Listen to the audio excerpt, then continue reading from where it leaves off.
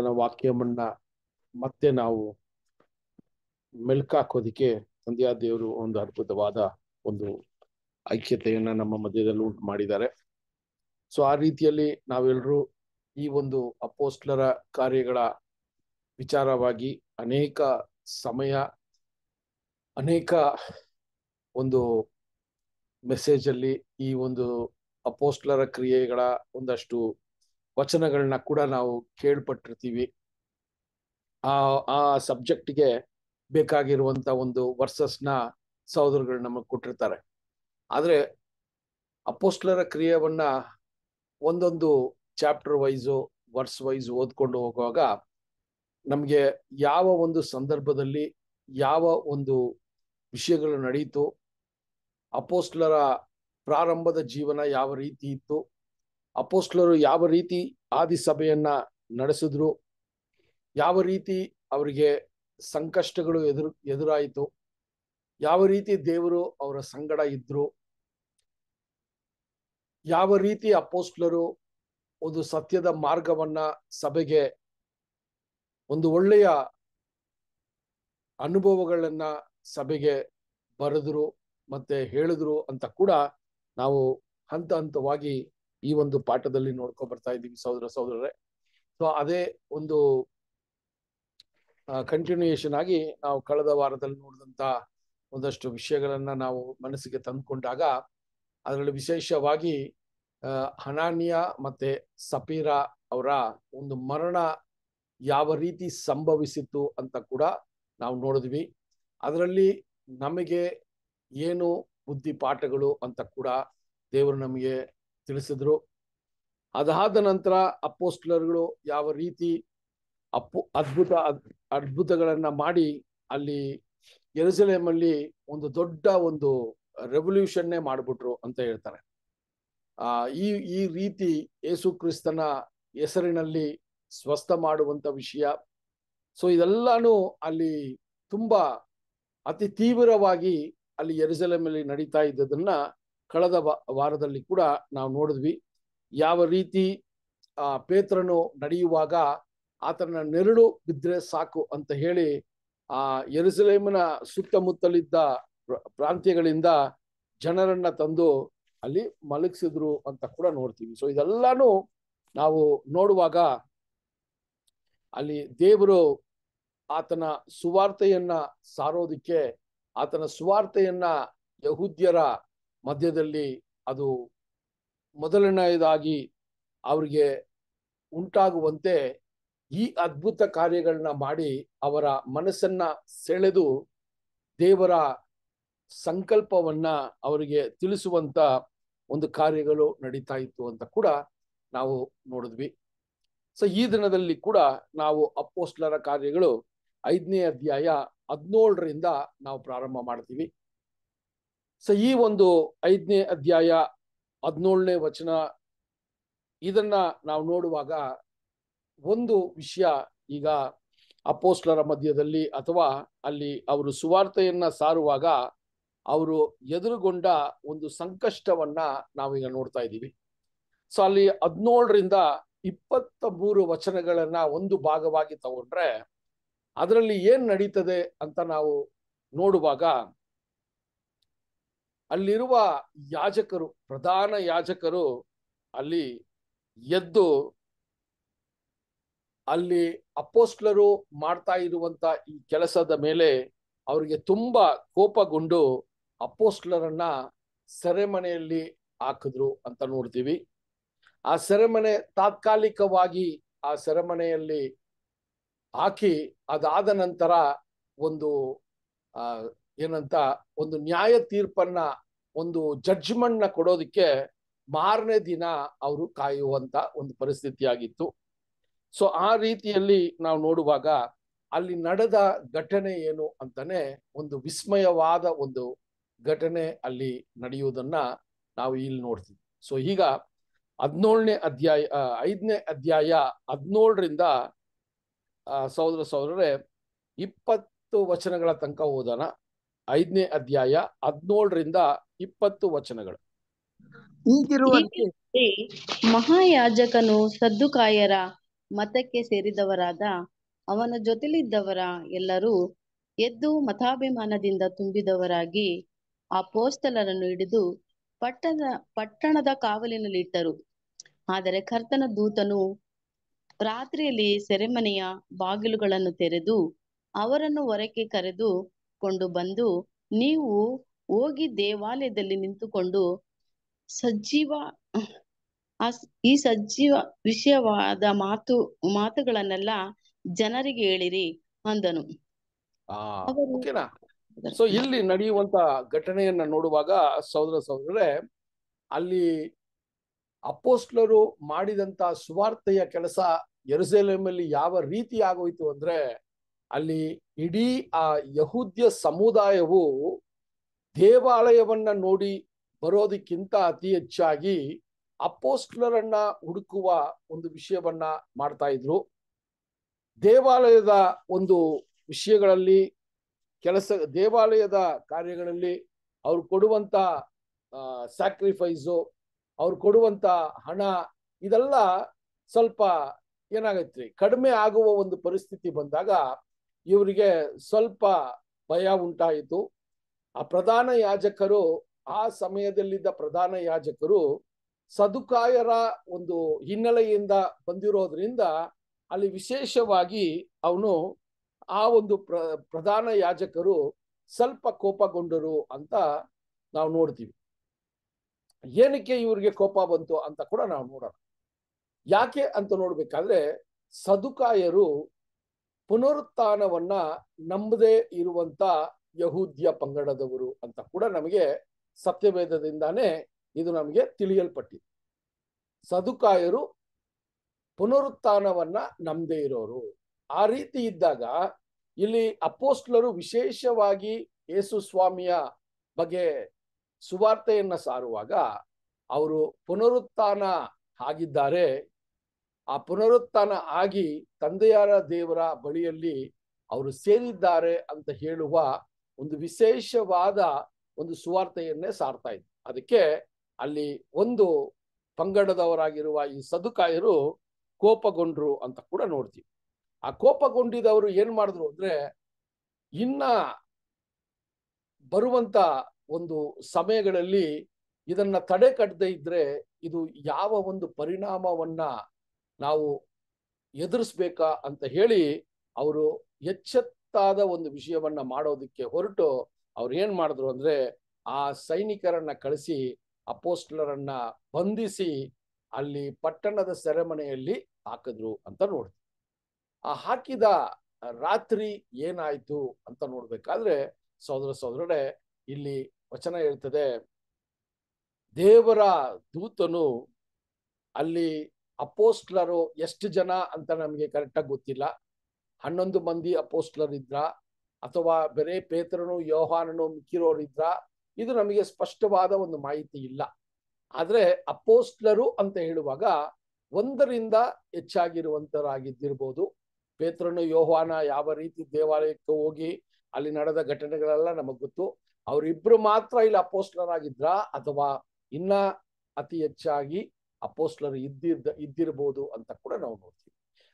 ಆ ಒಂದು ವಿಷಯದಲ್ಲಿ ನೋಡ್ಬೇಕಾದ್ರೆ ಅಲ್ಲಿ ಆ ಅಪೊಸ್ತಲರನ್ನ ಸೆರೆಮನೆಯಲ್ಲಿ ಹಾಕಿರುವಾಗ ರಾತ್ರಿ ಮಾರನೇ ದಿನ ವಿಚಾರಣೆಗೆ ಅವ್ರನ್ನ ಒಳಪಡಿಸ್ಬೇಕು ಅಂತ ಹೇಳಿ ಅಲ್ಲಿರುವ ಪ್ರಧಾನ ಯಾಜಕರು ಒಂದು ನಿರ್ಧಾರ ತಗೊಂಡು ಅವರು ರಾತ್ರಿ ಅವರನ್ನ ಆ ಒಂದು ಸೆರೆಮನೆಯಲ್ಲಿ ಹಾಕಿದ್ದಾಗ ದೂತನು ಅಲ್ಲಿ ಕಾಣಿಸಿಕೊಂಡು ಒಂದು ವಿಶೇಷವಾದ ಆಶ್ಚರ್ಯವಾದ ಒಂದು ಕೆಲಸವನ್ನ ಅಲ್ಲಿ ಮಾಡಿ ಅಲ್ಲಿ ಆ ಒಂದು ಅಪೊಸ್ತಲರನ್ನ ಆ ಸೆರೆಮನೆಯಿಂದ ಆಚೆ ತಂದು ಅದಾದ ನಂತರ ಒಂದು ವಿಶೇಷವಾದ ಒಂದು ಸಂದೇಶವನ್ನ ಕೊಡ್ತಾರೆ ದೇವದೂತರು. ಏನು ಅಂದ್ರೆ, ನೀವು ಮತ್ತೆ ದೇವಾಲಯಕ್ಕೆ ಹೋಗಿ ದೇವರ ಜೀವ ವಾಕ್ಯವನ್ನ ಮತ್ತೆ ಪ್ರಚಾರ ಮಾಡ್ರಿ ಅಂತ ಅವ್ರಿಗೆ ಧೈರ್ಯ ತುಂಬಿಸಿ ಅಲ್ಲಿ ದೇವದೂತನು ಕಳಿಸುವುದನ್ನ ನಾವು ನೋಡ್ತೀವಿ. ಕಂಟಿನ್ಯೂ ಮಾಡೋಣ. 21ರಿಂದ 33 ವಚನ ಕೂಡ ನೋಡೋಣ. 21ರಿಂದ 33. ಅವರು ಈ ಆಜ್ಞೆಯನ್ನು ಹೊಂದಿ ಬೆಳಕರಿಯುವಾಗಲೇ ದೇವಾಲಯದೊಳಗೆ ಹೋಗಿ ಉಪದೇಶ ಮಾಡಿದ್ದರು. ಇತ್ತಲಾಗಿ ಮಹಾಯಾಜಕನು ಅವನ ಜೊತೆಲಿದ್ದವರು ಬಂದು ಹಿರಿಯ ಸಭೆಯನ್ನು ಇಸ್ರಾಯೇಲ್ಯರ ಯಜಮಾನರ ಸಭೆ ಎಲ್ಲವನ್ನು ಕೂಡಿಸಿ ಅವರನ್ನು ಕರೆತರುವುದಕ್ಕೆ ಸೆರೆಮನೆಗೆ ಕಳುಹಿಸಿದ್ದರು.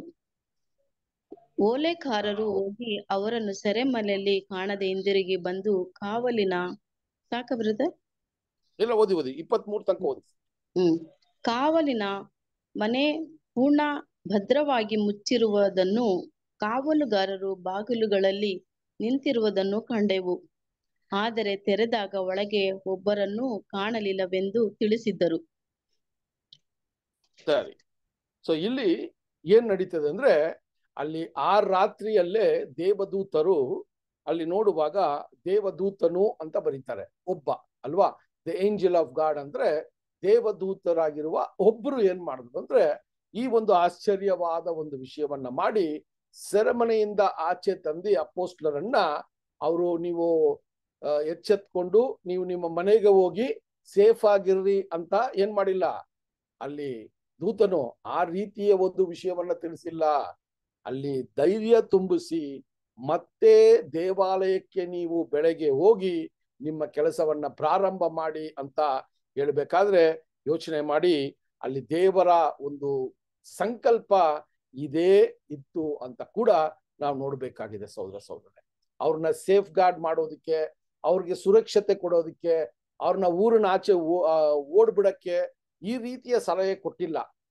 ಬದಲಾಗಿ ನೀವು ಮತ್ತೆ ಹೋಗಿ ದೇವಾಲಯದಲ್ಲಿ ನಿಂತ್ಕೊಂಡು ನೀವು ದೇವರ ಜೀವವಾಕ್ಯವನ್ನ ನೀವು ಹೇಳ್ರಿ ಅಂತ ಹೇಳುವಾಗ ಸಹೋದರ ಸಹೋದರರೇ, ಅದು ನಾವು ನೋಡುವಾಗ ಆ ಒಂದು ದೇವರ ಸಂದೇಶ ಎಷ್ಟು ಮುಖ್ಯವಾಗಿತ್ತು, ಅದಕ್ಕೆ ಅವ್ರಿಗೆ ಬೇಕಾಗಿರೋಂಥ ಸುರಕ್ಷತೆಯನ್ನ ಎಷ್ಟು ಅದ್ಭುತವಾಗಿ ದೇವರು ಕೊಡ್ಬೋದು ಅಂತ ಈ ದೂತನು ಅವ್ರನ್ನ ಆಚೆ ತರೋದನ್ನೇ ಒಂದು ದೊಡ್ಡ ಒಂದು ಅನುಭವವಾಗಿ ಅವ್ರು ನೋಡಿದ್ರು ಸಹೋದರ ಸಹೋದರರೇ. ಯೋಚನೆ ಮಾಡಿ, ಮಾರನೇ ದಿನ ಅವ್ರು ಹೋಗಿ ಮತ್ತೆ ದೇವಾಲಯದೊಳಗೆ ಮಾತಾಡೋದಕ್ಕೆ ಅವ್ರಿಗೆ ಯಾವ ಧೈರ್ಯವಿತ್ತು. ಸಾಧಾರಣವಾದ ಮನುಷ್ಯರು ಅಲ್ವಾ, ಏನು ಓದು ಬರಹ ಇಲ್ಲದೆ ಇರುವಂತ ಮನುಷ್ಯರು ಇಷ್ಟು ಧೈರ್ಯವನ್ನ ಯಾಕೆ ಹೊಂದಿದ್ರು ಅಂದ್ರೆ ಸಹೋದರ ಸಹೋದರರೇ, ಅವರು ಆ ಸೆರೆಮನೆಯಿಂದ ಆಚೆ ಬಂದಿರುವ ಅದ್ಭುತವನ್ನ ನೋಡಿದಾಗ ದೇವರು ಎಷ್ಟು ಹತ್ರ ಅವರ ಸಂಗಡ ಇದ್ದಾರೆ, ದೇವರು ಎಷ್ಟು ಒಂದು ಮಟ್ಟದಲ್ಲಿ ಅವ್ರನ್ನ ಕಾಪಾಡ್ತಾ ಇದ್ದಾರೆ ಅಂತ ಅವ್ರಿಗೆ ಧೈರ್ಯ ತುಂಬಿತ್ತು ಸಹೋದರ ಸಹೋದರರೇ.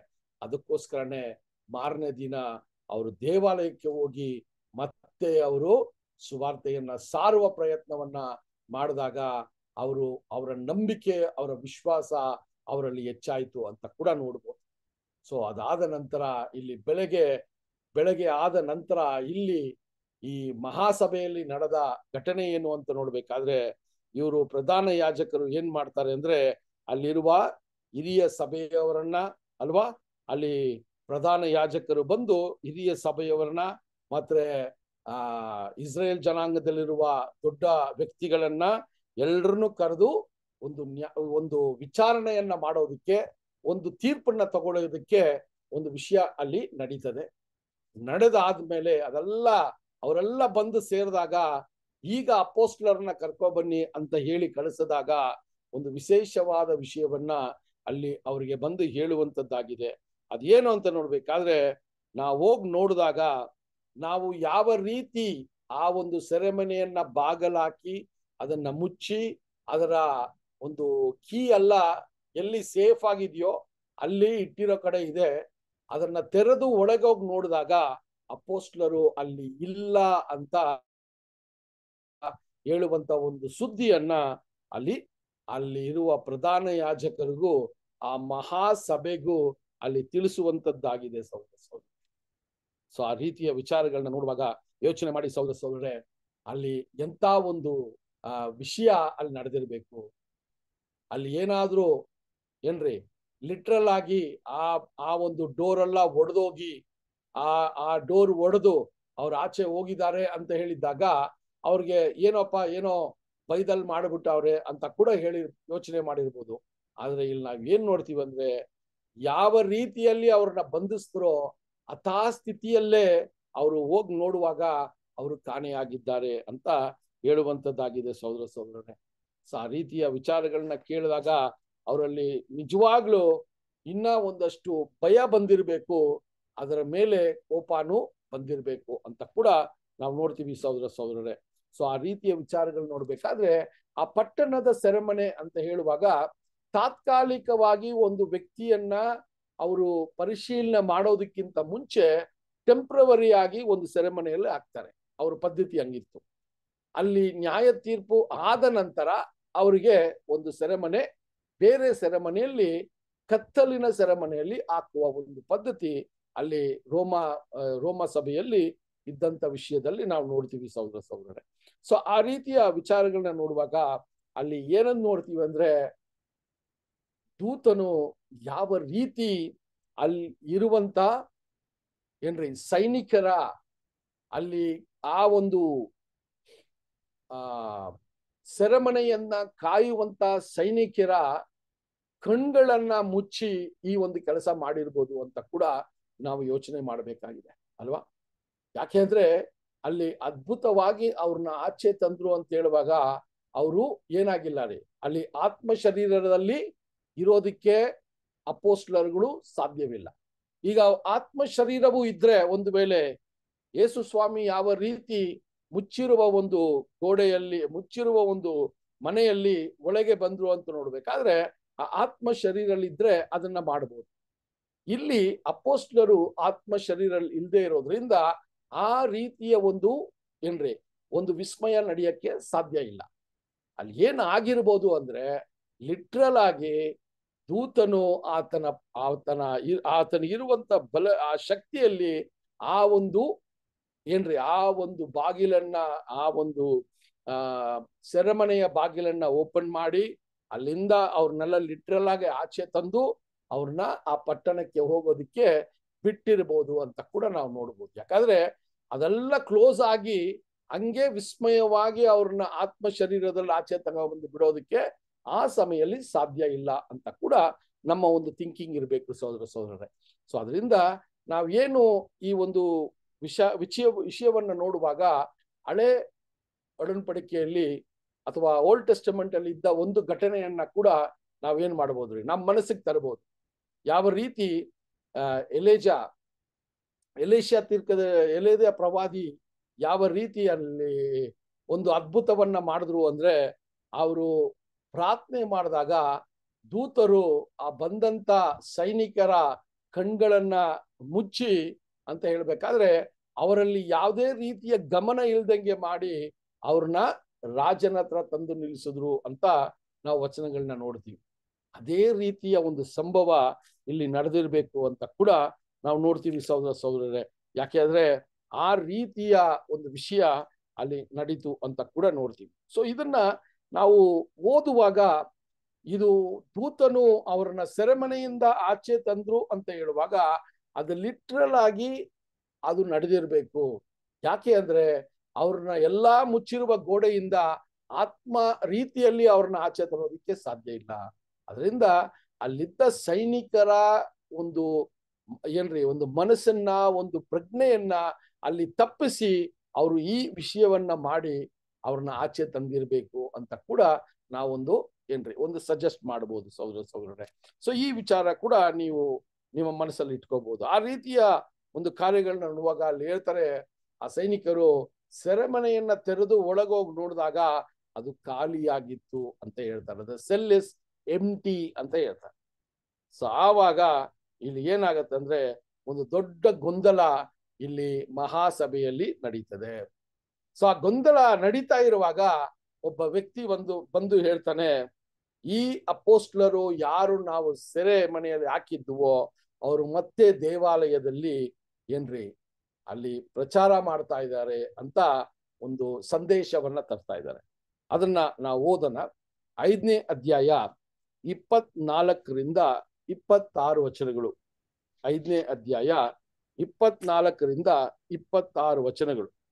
ದೇವಾಲಯದ ಅಧಿಪತಿಯು ಮಹಾಯಾಜಕರು ಈ ಮಾತುಗಳನ್ನು ಕೇಳಿ ಇದರಿಂದ ಏನಾದೀತೋ ಎಂದು ಕಳವಳಪಟ್ಟರು. ಹೀಗಿರಲಾಗಿ ಯಾರೋ ಒಬ್ಬನು ಬಂದು ಇಗೋ, ನೀವು ಸೆರೆಮನೆಯಲ್ಲಿ ಇಟ್ಟಿದ್ದ ಆ ಮನುಷ್ಯರು ದೇವಾಲಯದಲ್ಲಿ ನಿಂತುಕೊಂಡು ಜನರಿಗೆ ಉಪದೇಶ ಮಾಡುತ್ತಿದ್ದಾರೆಂದು ಅವರಿಗೆ ತಿಳಿಸಿದನು. ಆಗ ಅಧಿಪತಿಯು ಓಲೇಕಾರರ ಸಂಗಡ ಹೋಗಿ ಅವರನ್ನು ಕರೆದುಕೊಂಡು ಬಂದನು. ಆದರೆ ತಮಗೆ ಜನರು ಕಲ್ಲಿಸಿದ್ದಾರೆಂದು ಹೆದರಿ ಓಲೇಕಾರರ ಬಲಾತ್ಕಾರ ಮಾಡಲಿಲ್ಲ. ಸರಿ. ಸೊ ಈ 24ರಿಂದ 26 ನಾವು ಓದುವಾಗ ಅಲ್ಲಿ ಏನಾಗತ್ತಂದ್ರೆ, ಆ ಸೆರೆಮನೆ ಮುಚ್ಚಲ್ಪಟ್ಟಿರುವಾಗ ಈ ಅಪೊಸ್ತಲರುಗಳು ಯಾವ ರೀತಿ ತಪ್ಪಿಸ್ಕೊಂಡ್ರು ಅಂತ ಒಂದು ಪ್ರಶ್ನೆ ಅಲ್ಲಿ ಉಂಟಾಗಿ ಅಲ್ಲಿ ಅನೇಕ ರೀತಿಯ ಯೋಚನೆಗಳು ಮಾಡಕ್ಕೆ ಪ್ರಾರಂಭವಾಯಿತು. ಒಂದು ವೇಳೆ ಅವರಲ್ಲಿ ಇದ್ದಂತ ಸೈನಿಕರು ಅವ್ರಿಗೆ ಗೊತ್ತಿಲ್ದಂಗೆ ಅವ್ರನ್ನ ಬಿಡುಗಡೆ ಮಾಡಿಬಿಟ್ರ, ಅಥವಾ ಬೇರೆ ಯಾರಾದ್ರೂ ಅವ್ರಿಗೆ ಸಹಾಯ ಮಾಡಿ ಅವ್ರನ್ನ ಆಚೆ ಬಿಟ್ಬಿಟ್ರ. ಇದೆಲ್ಲ ಅಲ್ಲಿ ನಡೀತಾ ಇರುವಾಗ ಒಬ್ಬ ವ್ಯಕ್ತಿ ಬಂದು ಹೇಳ್ತಾರೆ, ನೀವು ಯಾವ ವ್ಯಕ್ತಿಗಳನ್ನ ಸೆರೆಮನೆಯಲ್ಲಿ ಹಾಕಿದ್ರೋ ಅವ್ರೀಗ ದೇವಾಲಯದಲ್ಲಿ ಅಲ್ಲಿ ಜನರಿಗೆ ಮತ್ತೆ ಯೇಸು ಕ್ರಿಸ್ತನ ಬಗ್ಗೆ ಬೋಧಿಸ್ತಾ ಇದ್ದಾರೆ, ಅಥವಾ ಪುನರುತ್ಥಾನವನ್ನ ಅಲ್ಲಿ ಹೇಳುವಂತದ್ದಾಗಿದೆ ಅಂತ ಹೇಳುವಾಗ, ಈಗ ಅಲ್ಲಿ ಏನಾಗತ್ತಂದ್ರೆ ಸಹೋದರರೇ, ಅಲ್ಲಿ ಪ್ರಧಾನ ಯಾಜಕರು ಅಧಿಪತಿಯನ್ನ ಕಳಿಸಿ ಮತ್ತೆ ಸಹೋದರರೇ ಯಾವ ರೀತಿಯ ಒಂದು ಹೊಡೆತ ಅಥವಾ ಯಾವ ರೀತಿಯ ಒಂದು ಅವ್ರನ್ನ ಹೊಡಿದೆ, ಅವ್ರನ್ನ ಜನರ ಮುಂದೆ ಯಾವ ರೀತಿಯ ಬಲಾತ್ಕಾರವನ್ನ ಮಾಡದೆ ನೀವು ತುಂಬಾ ನಾಜೂಕಾಗಿ ಅವ್ರನ್ನ ಮತ್ತೆ ಕರ್ಕೊಬನ್ನಿ ಅಂತ ಹೇಳಿ ಅಲ್ಲಿ ಕಳಿಸುವಂತದ್ದಾಗಿದೆ ಸಹೋದರರೇ.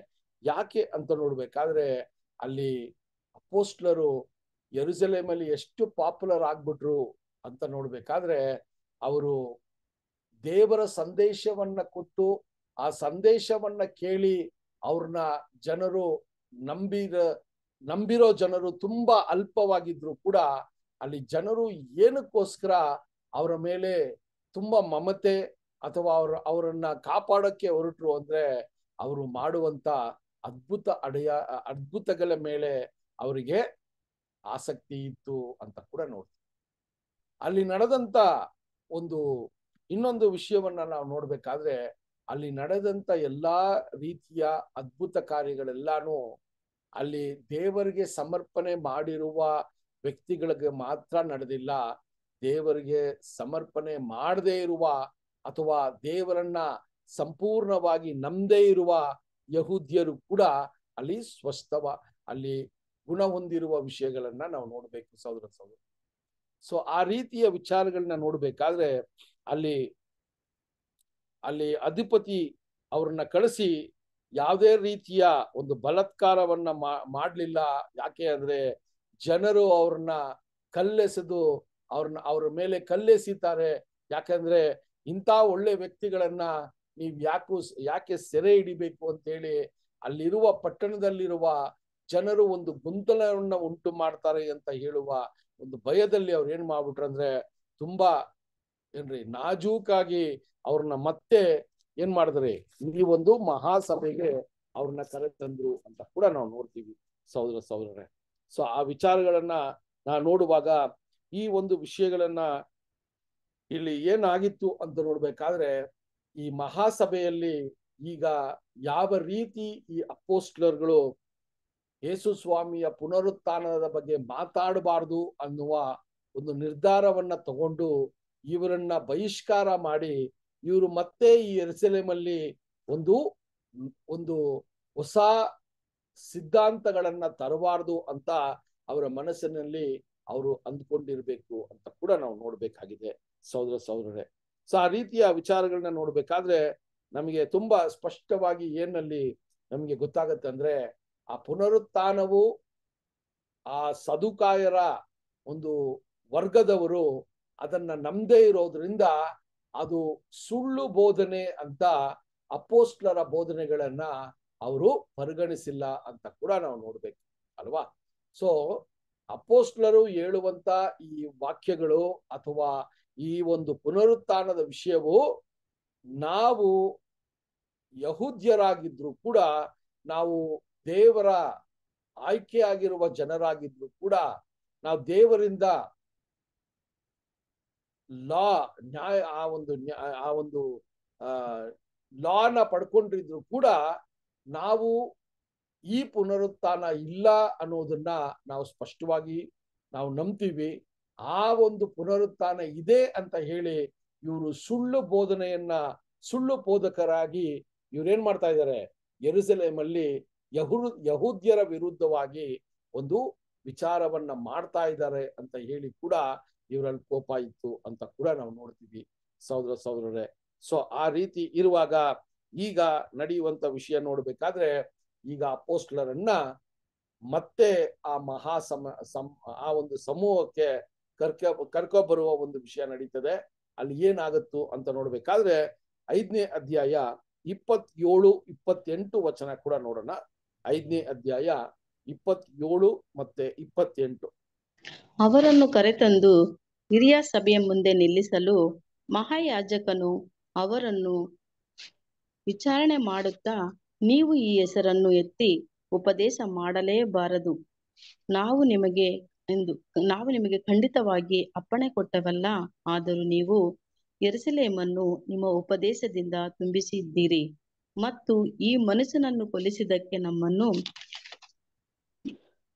ದೂಷಣೆ ಮಾಡಬೇಕೆಂದಿದ್ದೀರಿ ಎಂದು ಹೇಳಿದ್ದಕ್ಕೆ ಓಕೆ. ಸೊ ಅಲ್ಲಿ ಏನ್ ನಡೀತದೆ ಅಂದ್ರೆ, ಈಗ ಆ ಒಂದು ಸಭೆಗೆ ಮತ್ತೆ ಇವ್ರನ್ನ ಕರ್ಕೊಬಂದು ಅಲ್ಲಿರುವ ಅಧಿಪತಿಗಳನ್ನ ಮೂಲಕ ಅವ್ರನ್ನ ಕರ್ಕೊಬಂದು ಅಲ್ಲಿರುವ ಪ್ರಧಾನ ಯಾಜಕರು, ಅಲ್ಲಿರುವ ಹಿರಿಯ ಸಭೆಯವರು, ಅಲ್ಲಿ ಇಸ್ರೇಲ್ ಜನಾಂಗದಲ್ಲಿ ಇದ್ದಂತ ಎಲ್ಡರ್ಗಳು, ಇವ್ರನ್ನೆಲ್ಲ ಒಂದು ಸಭೆಯಾಗಿ ಕೂಡಿಸಿ ಇಲ್ಲಿ ಏನಾಗತ್ತೆ ಅಂತ ನೋಡ್ಬೇಕಾದ್ರೆ ಸಹೋದರರೇ, ಆ ಪ್ರಧಾನ ಯಾಜಕರು ಇಷ್ಟು ವಿಷಯಗಳನ್ನ ಅಲ್ಲಿ ತಯಾರಿ ಮಾಡಿ ಮತ್ತೆ ಅಪೋಸ್ಟಲರನ್ನ ಕರ್ಕೊಬಂದು ಅವರು ಏನಂತ ಹೇಳ್ತಾರೆ ಅಂದ್ರೆ, ನೋಡಪ್ಪ, ನಾವು ಆಗ್ಲೇ ನಿಮ್ಗೆ ಹೇಳಿದ್ದೀವಿ ಒಳ್ಳೆ ಮಾತಲ್ಲಿ, ನಿಮ್ಮನ್ನ ಒಡಿದೆ ಬಡಿದೆ ಒಳ್ಳೆ ಮಾತಲ್ಲಿ ಏನ್ ಹೇಳಿದೀವಿ ಅಂದ್ರೆ, ಈ ಮನುಷ್ಯನ ಹೆಸರಿನಲ್ಲಿ ಅಂತ ಹೇಳ್ಬೇಕಾದ್ರೆ ಯೇಸು ಕ್ರಿಸ್ತನ ಹೆಸರಿನಲ್ಲಿ ನೀವು ಸ್ವಸ್ಥವಾದ್ರಿ ಅಂತ ಈ ಮನುಷ್ಯನ ಹೆಸರನ್ನ ನೀವು ತೆಗಿಬಾರ್ದು ಅಂತ ಹೇಳಿದ್ದೀವಿ. ಯಾಕಂತ ನೋಡ್ಬೇಕಾದ್ರೆ ಅವರು ಆ ಒಂದು ಪ್ರಾರಂಭದಲ್ಲಿ ನಾವು ನೋಡುವಾಗ ಪೇತ್ರನು ಮತ್ತೆ ಯೋಹಾನನು ಎಲ್ಲಾನು ಆ ಒಂದು ಗುಣ ಹೊಂದುವ ಒಂದು ವಿಷಯವನ್ನ ಮಾಡಾದ್ಮೇಲೆ, ಆ ಗುಣ ಹೊಂದಿದ ವ್ಯಕ್ತಿ ಯಾರ ಮೂಲಕ ಗುಣ ಹೊಂದಿದ್ರು ಅಂದ್ರೆ ಯೇಸು ಸ್ವಾಮಿಯ ಮೂಲಕನೇ ಗುಣ ಹೊಂದಿದ್ರು ಅಂತ ಆ ಒಂದು ವಿಚಾರವನ್ನ ಪ್ರಕಟಿಸ್ತಾ ಇದ್ರು, ಆ ವಿಚಾರವನ್ನ ಹೇಳ್ತಾ ಇದ್ರು ಸ್ಟ್ರಾಂಗ್ ಆಗಿ. ಆ ರೀತಿ ನೀನ್ ಹೇಳ್ಬಾರ್ದು ಅಂತ ಹೇಳಿ ಕಳಿಸಿದ್ರು ಕೂಡ ನೀವು ನಿಮ್ಮ ಒಂದು ಉಪದೇಶಗಳನ್ನ ಇಡೀ ಯೆರೂಸಲೇಮಲ್ಲಿ ನೀವೀಗ ತುಂಬಿದ್ದೀರಾ ಅಂತ ಹೇಳ್ತಾರೆ. ಯಾವ ಒಂದು ವಿಷಯವನ್ನ ನಾವು ನಂಬಲ್ವೋ, ಯಹೂದ್ಯರಾಗಿರುವ ನಾವು ಅದನ್ನ ನಂಬಲ್ವೋ, ಆ ಒಂದು ಸುಳ್ಳು ಬೋಧನೆಯನ್ನ ಉಪದೇಶವನ್ನ ನೀವು ಯೆರೂಸಲೇಮ್ ಪೂರ್ತಿಯಾಗಿ ತುಂಬಿದ್ದೀರಾ. ಅದು ಮಾತ್ರವಲ್ಲ, ನೀವ್ ಏನ್ ಹೇಳ್ತಾ ಇದ್ದೀರ ಅಂದ್ರೆ, ಏನ್ರಿ ಇಸ್ರೇಲ್ ಜನಾಂಗ ಯಹೂದ್ಯರನ್ನ ನಡೆಸುವಂತ ಲೀಡರ್ಗಳೇ ಈ ಒಂದು ಯೇಸು ಸ್ವಾಮಿಯನ್ನ ಕೊಂದ್ರು ಅಂತ ಕೂಡ ನೀವು ಹೇಳ್ತಾ ಇದ್ದೀರಾ ಅಂತ ಹೇಳ್ತಾರೆ. ಇದು ಸರಿನಾ? ಸೊ ಜನರ ಮುಂದೆ ನಮ್ಮನ್ನ ಅವರಲ್ಲಿ ದ್ವೇಷ ಉಂಟಾಗಂಗೆ ನಾವು ಯೇಸುವನ್ನ ಹೊಂದಿದ್ದೀವಿ ಅಂತ ಜನರಿಗೆ ತಿಳಿಸ್ತಾ ಇದ್ದೀರಾ, ಇದು ಸರಿನಾ ಅಂತ ಹೇಳುವಂತ ಒಂದು ವಿಷಯವನ್ನ ನೋಡ್ತೀವಿ ಸಹೋದರರೇ. ಸೊ ಆವಾಗ ಅಲ್ಲಿ ಏನಂತ ನಾವು ನೋಡ್ತೀವಿ ಅಂದ್ರೆ ಸಹೋದರರೇ, ಯೆರೂಸಲೇಮಲ್ಲಿ ಈ ವಿಚಾರಗಳನ್ನ ನೋಡುವಾಗ ಅಲ್ಲಿ ಆ ಒಂದು ಯಾವ ಒಂದು ರಿಲಿಜನ್ನ ಕಾಪಾಡುವಂತ ಲೀಡರ್ಗಳು ಅಂತ ಫರಿಸಾಯರು ಸದಿಕಾಯರನ್ನ ನೋಡ್ತೀವೋ, ಅವರೇ ಯೇಸು ಕ್ರಿಸ್ತನನ್ನ ಕೊಂದಾಕಿದ್ರು ಅಂತ ಅಲ್ಲಿ ಹೇಳುವಾಗ ಅವರಿಗೆ ತುಂಬಾ ಒಂದು ವಿಷಯ, ಜನರ ದ್ವೇಷವು ಅವರ ಮೇಲೆ ಉಂಟಾಯಿತು ಅಂತ ಕೂಡ ನಾವು ನೋಡ್ತೀವಿ ಸಹೋದರರೇ. ಈ ಒಂದು ವಿಷಯವನ್ನ, ಎರಡು ವಿಷಯವನ್ನ ಹೇಳ್ತಾರೆ. ಒಂದು ಯೇಸು ಸ್ವಾಮಿಯ ಒಂದು ವಿಚಾರದಲ್ಲಿ ಅವರು ಯಾವ ರೀತಿ ಈ ಕಾರ್ಯಗಳನ್ನ ಮಾಡಿದ್ರು ಅಂತ ಕೂಡ ನಾವು ನೋಡ್ತೀವಿ. ಸೊ ನೀವು ಯೇಸು ಸ್ವಾಮಿಯ ಹೆಸರಿನಲ್ಲಿ ಸ್ವಸ್ಥ ಮಾಡಬಾರ್ದು ಅಂತ ಹೇಳುವಂತದ್ದಾಗಿದೆ. ಎರಡನೇದು, ನಿಮ್ಮ ಯೇಸು ಕ್ರಿಸ್ತನನ್ನ ಕೊಂದವರು ನಾವೇ ಅಂತ ಜನರ ಮುಂದೆ ನಮಗೆ ಒಂದು ದ್ವೇಷವನ್ನ ಉಂಟು ಮಾಡ್ತಾ ಇದ್ದೀರಾ ಅಂತ ಎರಡು ವಿಷಯವನ್ನ ಹೇಳ್ತಾರೆ. ಸೊ ಇಲ್ಲಿ ನಾವು ಸ್ವಲ್ಪ ಆಲೋಚನೆ ಮಾಡುವಂತ ವಿಷಯ ಏನು ಅಂದ್ರೆ ಸಹೋದರರೇ, ಇಲ್ಲಿ ಎಲ್ಲದಕ್ಕಿಂತ ಮುಖ್ಯ ಅಪೊಸ್ತಲರು ಹೇಳುವಂತ ಪುನರುತ್ಥಾನ ಯೇಸು ಕ್ರಿಸ್ತನ ಮೂಲಕ ನಡೀತದೆ ಅಂತ ಹೇಳುವಂತ ವಿಷಯ, ಯೇಸು ಕ್ರಿಸ್ತನು ಪುನರುತ್ಥಾನ ಆದ್ರು ಅಂತ ಹೇಳುವಂತ ವಿಷಯ, ಇದು ಒಂದು ಕಡೆ ಇದ್ರೂ ಅಲ್ಲಿ ನಡೆಯುವಂತ ಅದ್ಭುತ ಕಾರ್ಯಗಳು ಅದನ್ನ ಕೂಡ ಅವರು ಸ್ವೀಕಾರ ಮಾಡಕ್ಕೆ ತಯಾರಾಗಿರ್ಲಿಲ್ಲ ಅಂತ ನೋಡ್ತೀವಿ. ಆ ಅದ್ಭುತ ಕಾರ್ಯಗಳು ನಡೆದಾಗ ಇದು ಯಾವ ರೀತಿಯಲ್ಲಿ ಯಾರ ಮೂಲಕ ನಡೀತದೆ ಅಂತ ಅವರ ಗಮನ ಅಲ್ಲಿ ಹೋಗದೆ ಅವರು ಮಾತನಾಡುವ ಮಾತುಗಳು ಸರಿ ಇಲ್ಲ ಅಂತ ಹೇಳಿ ಅವರ ಮೇಲೆ ಕೋಪಗೊಳ್ಳುವ ಒಂದು ವಿಷಯ ಅಲ್ಲಿ ನಡೀತಾ ಇರೋದನ್ನ ನೋಡ್ಬೇಕು ಸಹೋದರರೇ ನಾವು, ಅಲ್ವಾ? ಸೊ ಅಲ್ಲಿ ಏನ್ ನಡೀತಾ ಇದೆ ಅಂದ್ರೆ, ಅಲ್ಲಿ ಆ ಒಂದು ಸ್ವಸ್ಥತೆಯ ವಿಚಾರಗಳು ಅಥವಾ ಗುಣ ಹೊಂದುವ ವಿಚಾರಗಳು ಇದೆಲ್ಲ ನಡೀತಾ ಇರೋದು ಲಿಟ್ರಲ್ ಆಗಿ ಅವರ ಕಣ್ಣು ಮುಂದೆ ನಡೀತಾ ಇದೆ, ಅದನ್ನ ನೋಡ್ತಾ ಇದ್ದಾರೆ. ಇದು ಒಂದು ಯಾರು ಸಾಮಾನ್ಯವಾಗಿ ಮಾಡುವಂತ ಕೆಲಸ ಇಲ್ಲ, ಇದೇ ಒಂದು ದೊಡ್ಡ ಅದ್ಭುತ. ಸೊ ಈ ಅದ್ಭುತ ನಡೀತಾ ಇದೆಯಲ್ಲ, ಇದು ದೇವರ ಸಂಕಲ್ಪನ ಅಥವಾ ದೇವರಿಂದ ನಡೀತಾ ಇದೆಯಾ, ಇದು ಏನಕ್ಕೆ ನಡೀತಾ ಇದೆ ಅಂತ ಈ ರೀತಿಯ ಪ್ರಶ್ನೆಗಳನ್ನ ಅಪೋಸ್ಟಲರ್ಗಳನ್ನ ಕೇಳದೆ ಇವ್ರು ಏನ್ ಮಾಡ್ಬಿಟ್ರು ಅಂದ್ರೆ, ಆ ಒಂದು ಅದ್ಭುತಗಳ ಮೇಲೆ ಇವರ ಗಮನ ಇಲ್ಲದೆ ಅವರು ಮಾತನಾಡುವ ಸುವಾರ್ತೆಯ ಒಂದು ವಿಚಾರದಲ್ಲಿ ತಪ್ಪನ್ನ ನೋಡ್ತಾ ಇದ್ರು ಸಹೋದರರೇ. ಸೊ ಇದು ಅವರ ಮನಸ್ಥಿತಿಗಳು ಆ ರೀತಿ ಇತ್ತು ಅಂತ ಕೂಡ ನಾವು ನೋಡ್ತೀವಿ. ಈ ಒಂದು ವಿಷಯದಲ್ಲಿ ಕೂಡ ನಮಗೆ ತುಂಬಾ ಮುಖ್ಯವಾದ ಬುದ್ಧಿಪಾಠಗಳು ನಮಗೂ ದೇವರಿಗೆ ಕೊಡ್ತಾ ಇದ್ದಾರೆ. ಸೊ ನಾವು ಕೂಡ ಒಂದಷ್ಟು ಸಮಯಗಳಲ್ಲಿ ದೇವರು ಒಂದೊಂದು ಸಮಯಗಳಲ್ಲಿ ಸಹೋದರರ ಒಂದು ಗುಣಗಳನ್ನ ಎಷ್ಟು ಅದ್ಭುತವಾಗಿ ಅವ್ರನ್ನ ಗುಣ ಹೊಂದಿಸಿ ಕ್ರಿಸ್ತನ ಒಂದು ಸ್ವರೂಪಕ್ಕೆ ಮಾರುವಂತ ಗುಣಗಳನ್ನ ಒಂದು ಸಹೋದರರ ಒಂದು ಮನಸ್ಸಿನಲ್ಲಿ ದೇವರು ನಡೆಸ್ತಾ ಇರುವಾಗ ನಾವು ಆ ಒಂದು ವಿಚಾರಗಳ ಮೇಲೆ ನಮ್ಮ ಗಮನ ಇಲ್ಲದೆ ನಾವು ಯಾವ್ದನ್ನ ಸ್ವೀಕಾರ ಮಾಡಲ್ವೋ, ಯಾವ್ದನ್ನ ನಾವು ಇಷ್ಟಪಡಲ್ವೋ ಅದು ಅವ್ರುಗಳು ಮಾಡ್ತಾ ಇದ್ದಾರೆ ಅಂತ ಹೇಳಿ ಅದರ ಮೇಲೆ ದೂರ ಹೇಳುವ ಒಂದು ಸಾಧ್ಯತೆಗಳು ಅತಿ ಹೆಚ್ಚಾಗಿ ಇರ್ತದೆ ಸಹೋದರ.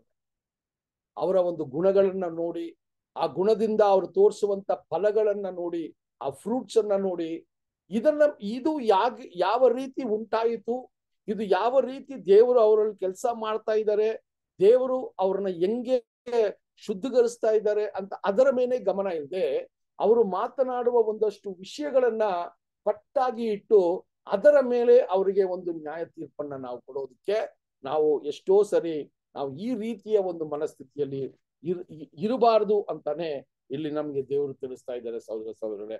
ಸೊ ಆ ರೀತಿಯ ವಿಚಾರಗಳನ್ನ ನೋಡ್ಬೇಕಾದ್ರೆ ಅಲ್ಲಿ ಪೇತ್ರನು ಹೇಳುವಂತ ಒಂದು ಧೈರ್ಯವಾದ ವಾಕ್ಯ ಹೆಂಗೆ ಅಂತ ನೋಡ್ಬೇಕಾದ್ರೆ 5ನೇ ಅಧ್ಯಾಯ 29ನೇ ವಚನವನ್ನ ಓದೋಣ. 5ನೇ ಅಧ್ಯಾಯ 29ನೇ ವಚನ. ಪೇತ್ರನು ಉಳಿದ ಅಪೊಸ್ತಲರು ಮನುಷ್ಯರಿಗಿಂತಲೂ ದೇವರಿಗೆ ಹೆಚ್ಚಾಗಿ ವಿಧೇಯರಾಗಬೇಕಲ್ಲ. ನೋಡ್ರಿ, ಪೇತ್ರನಿಗೆ ಯಾವ ರೀತಿ ಸ್ಟಾರ್ಟ್ ಮಾಡ್ತಾರೆ ಅಂದ್ರೆ, ಫಸ್ಟ್ ಅವ್ರು ಸ್ಟಾರ್ಟ್ ಮಾಡೋದೇ, ಈಗ ನಮ್ಗೆ ಏನ್ ಗೊತ್ತಾಯ್ತು ಅಂದ್ರೆ ಅಪೋಸ್ಟ್ಲರು ಅಂತ ಹೇಳುವಾಗ ಎಲ್ಲಾ ಅಪೋಸ್ಟ್ಲರ್ಗಳು ಇದ್ದಿರ್ಬೋದು ಅಂತ ನಮಗ್ ಗೊತ್ತಿಲ್ಲ, ಆದ್ರೆ ಪೇತ್ರನು ಇದ್ರು. ಅವರ ಜೊತೆ ಯೋಹಾನನು ಮಾತ್ರ ಇದ್ರ ಅಥವಾ ಇನ್ನ ಅಪೋಸ್ಟ್ಲರ್ ಇದ್ರ ಅಂದ್ರೆ ಇನ್ನ ಅಪೋಸ್ಟ್ಲರ್ ಇದ್ದಿರ್ಬೋದು. ಯಾಕಂದ್ರೆ ಇಲ್ಲಿ ವಚನ ನೋಡ್ಬೇಕಾದ್ರೆ ಪೇತ್ರನು ಮತ್ತೆ ಬೇರೆ ಅಪೋಸ್ಟ್ಲರು ಅಂತ ಬರ್ತದೆ. ಸೊ ಯೋಹಾನ ಮಾತ್ರ ಅಲ್ಲ, ಇನ್ನ ಒಂದಷ್ಟು ಅಪೋಸ್ಟ್ಲರು ಜೊತೆಯಲ್ಲಿ ಇದ್ದಿರ್ಬೇಕು. ಸೊ ಯಾರು ಅಂತ ನಮಗೆ ಸ್ಪಷ್ಟವಾಗಿ ಕೊಟ್ಟಿಲ್ಲ. ಸೊ ಆ ರೀತಿ ಇರುವಾಗ ಅಲ್ಲಿ ಹೇಳ್ತಾರೆ, ಪೇತ್ರನು ಆ ಒಂದು ಧೈರ್ಯವನ್ನ, ಯಾವ ರೀತಿ ಧೈರ್ಯವನ್ನ ಅವರು ಹೊಂದಿದ್ರು ಅಂದ್ರೆ ಅವ್ರು ಹೇಳ್ತಾರೆ, ನಾವು ದೇವರನ್ನ ನಾವು ದೇವರಿಗೆ ಸಿಸ್ಟರ್ ದೇವರಿಗೆ ವಿಧೇಯರಾಗಿರ್ಬೇಕು, ಮನುಷ್ಯರಿಗೆ ಅಲ್ಲ ಅಂತ ಒಂದು ಧೈರ್ಯವಾದ ಒಂದು ಮಾತನ್ನ ಅಲ್ಲಿ ಹೇಳ್ತಾರೆ ಅಲ್ವಾ. ಸೊ ಅಲ್ಲಿ ಎಂತ ಒಂದು ಅಲ್ಲಿ ದೂತನು ಯಾವ ರೀತಿ ಒಂದು ಆಜ್ಞೆಯನ್ನ ಕೊಡ್ತಾರೋ, ಆ ಆಜ್ಞೆಯನ್ನ ಕೊಟ್ಟ ದೂತನು ಅವ್ರಿಗೆ ಧೈರ್ಯವನ್ನ ಕೂಡ ಅಲ್ಲಿ ತುಂಬಿಸುವಂತ ಒಂದು ಆತ್ಮವನ್ನ ಅವ್ರು ಕೊಡೋದನ್ನ ನೋಡ್ತೀವಿ ಸಹೋದರರೇ. ಯಾವ ಪೇತ್ರನು ಯೇಸು ಕ್ರಿಸ್ತನು ನನ್ನವರಲ್ಲ ಅಂತ ಹೇಳಿ ಅಲ್ಲಿ ತಿರಸ್ಕಾರ ಮಾಡಿದ್ರು, ಅದೇ ಪೇತ್ರನು ಈಗ ಮರಣಕ್ಕೆ ನಾನು ಪಾತ್ರನಾಗಿದ್ರು ಕೂಡ, ನನ್ನನ್ನ ಒಡೆದ್ರು ಕೂಡ ನಾನು ಏನ್ ಮಾಡಿಲ್ಲ, ನಾನು ಜನರ ಒಂದು ಭಯದಲ್ಲಿ ಅಥವಾ ಮರಣದ ಭಯದಲ್ಲಿ ನಾನು ಯೇಸು ಕ್ರಿಸ್ತನನ್ನ ಇನ್ನೂ ನಾನು ಬಿಟ್ಕೊಡಲ್ಲ ಅಂತ ಹೇಳಿ ಅಲ್ಲಿ ಹೇಳ್ತಾರೆ. ನಾವು ದೇವರಿಗೆ ವಿಧೇಯರಾಗಿರ್ಬೇಕಾ ಅಥವಾ ಮನುಷ್ಯರಿಗ ಅಂತ ಒಂದು ಪ್ರಶ್ನೆಯನ್ನ ಹಾಕುವ ಒಂದು ವಿಷಯವನ್ನ ನೋಡ್ತೀವಿ. ಇದೇ ವಾಕ್ಯವನ್ನ ಇದೇ ಮಾತನ್ನ ನಾವು ಅಪೊಸ್ತಲರ ಕ್ರಿಯೆಗಳು 4ನೇ ಅಧ್ಯಾಯ 19ನೇ ವಚನದಲ್ಲಿ ಕೂಡ ನಾವು ನೋಡಿದ್ವಿ. ಇದೇ ರೀತಿಯ ಒಂದು ಒಂದು ಬೆದರಿಸುವ ಒಂದು ವಿಷಯ ಬಂದಾಗ, ನೀವು ಮಾತನಾಡಬಾರದು ಅಂತ ಬಂದಾಗ ಅಲ್ಲೂ ಕೂಡ ಪೇತ್ರನು ಹೇಳ್ತಾರೆ, ನಾವು ನಿಮಗೆ ಭಯ ಪಡುವಂಥದ್ದಿಲ್ಲ, ದೇವರಿಗೆ ನಾವು ವಿಧೇಯರಾಗಿರ್ಬೇಕು, ಅದೇ ಮುಖ್ಯವಾದದ್ದು ಅಂತ ಹೇಳುವಂಥದ್ದಾಗಿದೆ ಸಹೋದರರೇ.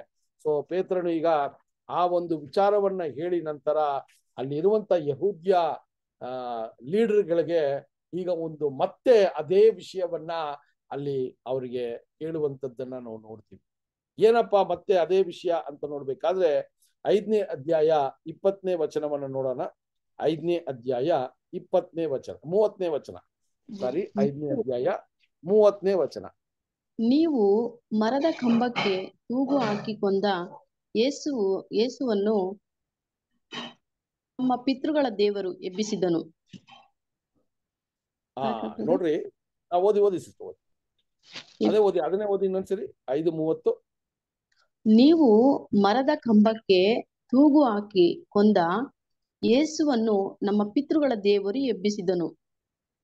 ಸಿಂಪಲ್ ರೀ. ಇಲ್ಲೊಂದು ಒಂದು ಒಳ್ಳೆಯ ಒಂದು ಸಾಕ್ಷಿಯನ್ನ ಕೊಡ್ತಾರೆ. ನೀವು ಮರಕ್ಕೆ ಹಾಕಿ ಕೊಂದಿರುವಂತ ಯೇಸುವನ್ನ ನಿಮ್ಮ ಪಿತೃಗಳಾಗಿ ನೀವು ನಂಬುವ ದೇವರು ಅವ್ರನ್ನ ಎಬ್ಬಿಸಿದ್ರು ಅಂತ ಅಲ್ಲಿ ಒಂದು ಸಾಕ್ಷಿಯನ್ನ ಕೊಡ್ತಾರೆ.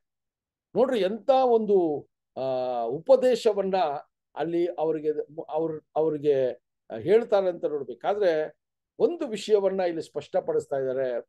ನೀವು ಪರಿಸೇಯರಾಗಿದ್ದು, ಸದುಸೇಯರಾಗಿದ್ದು, ಇಸ್ರೇಲ್ ಜನಾಂಗವಾಗಿ ನಡೆಸುವಂತ ಒಂದು ವರ್ಗದವರಾಗಿ ನೀವು ಏನು ಅರ್ಥ ಮಾಡ್ಕೋತಾ ಇಲ್ಲ ಅಂದ್ರೆ, ನೀವು ಯಾವರನ್ನ ನಿಮ್ಮ ಏಕೈಕ ದೇವರು ಅಂತ ನಂಬ್ತಿರೋ ಆ ದೇವರು ಅಂತ ಹೇಳ್ತಾರೆ. ಅದನ್ನ ಅಲ್ಲಿ ಹೇಳ್ತಾರೆ, ನಿಮ್ಮ ಪಿತೃಗಳ ದೇವರು ಅಂತ ಹೇಳ್ತಾರೆ.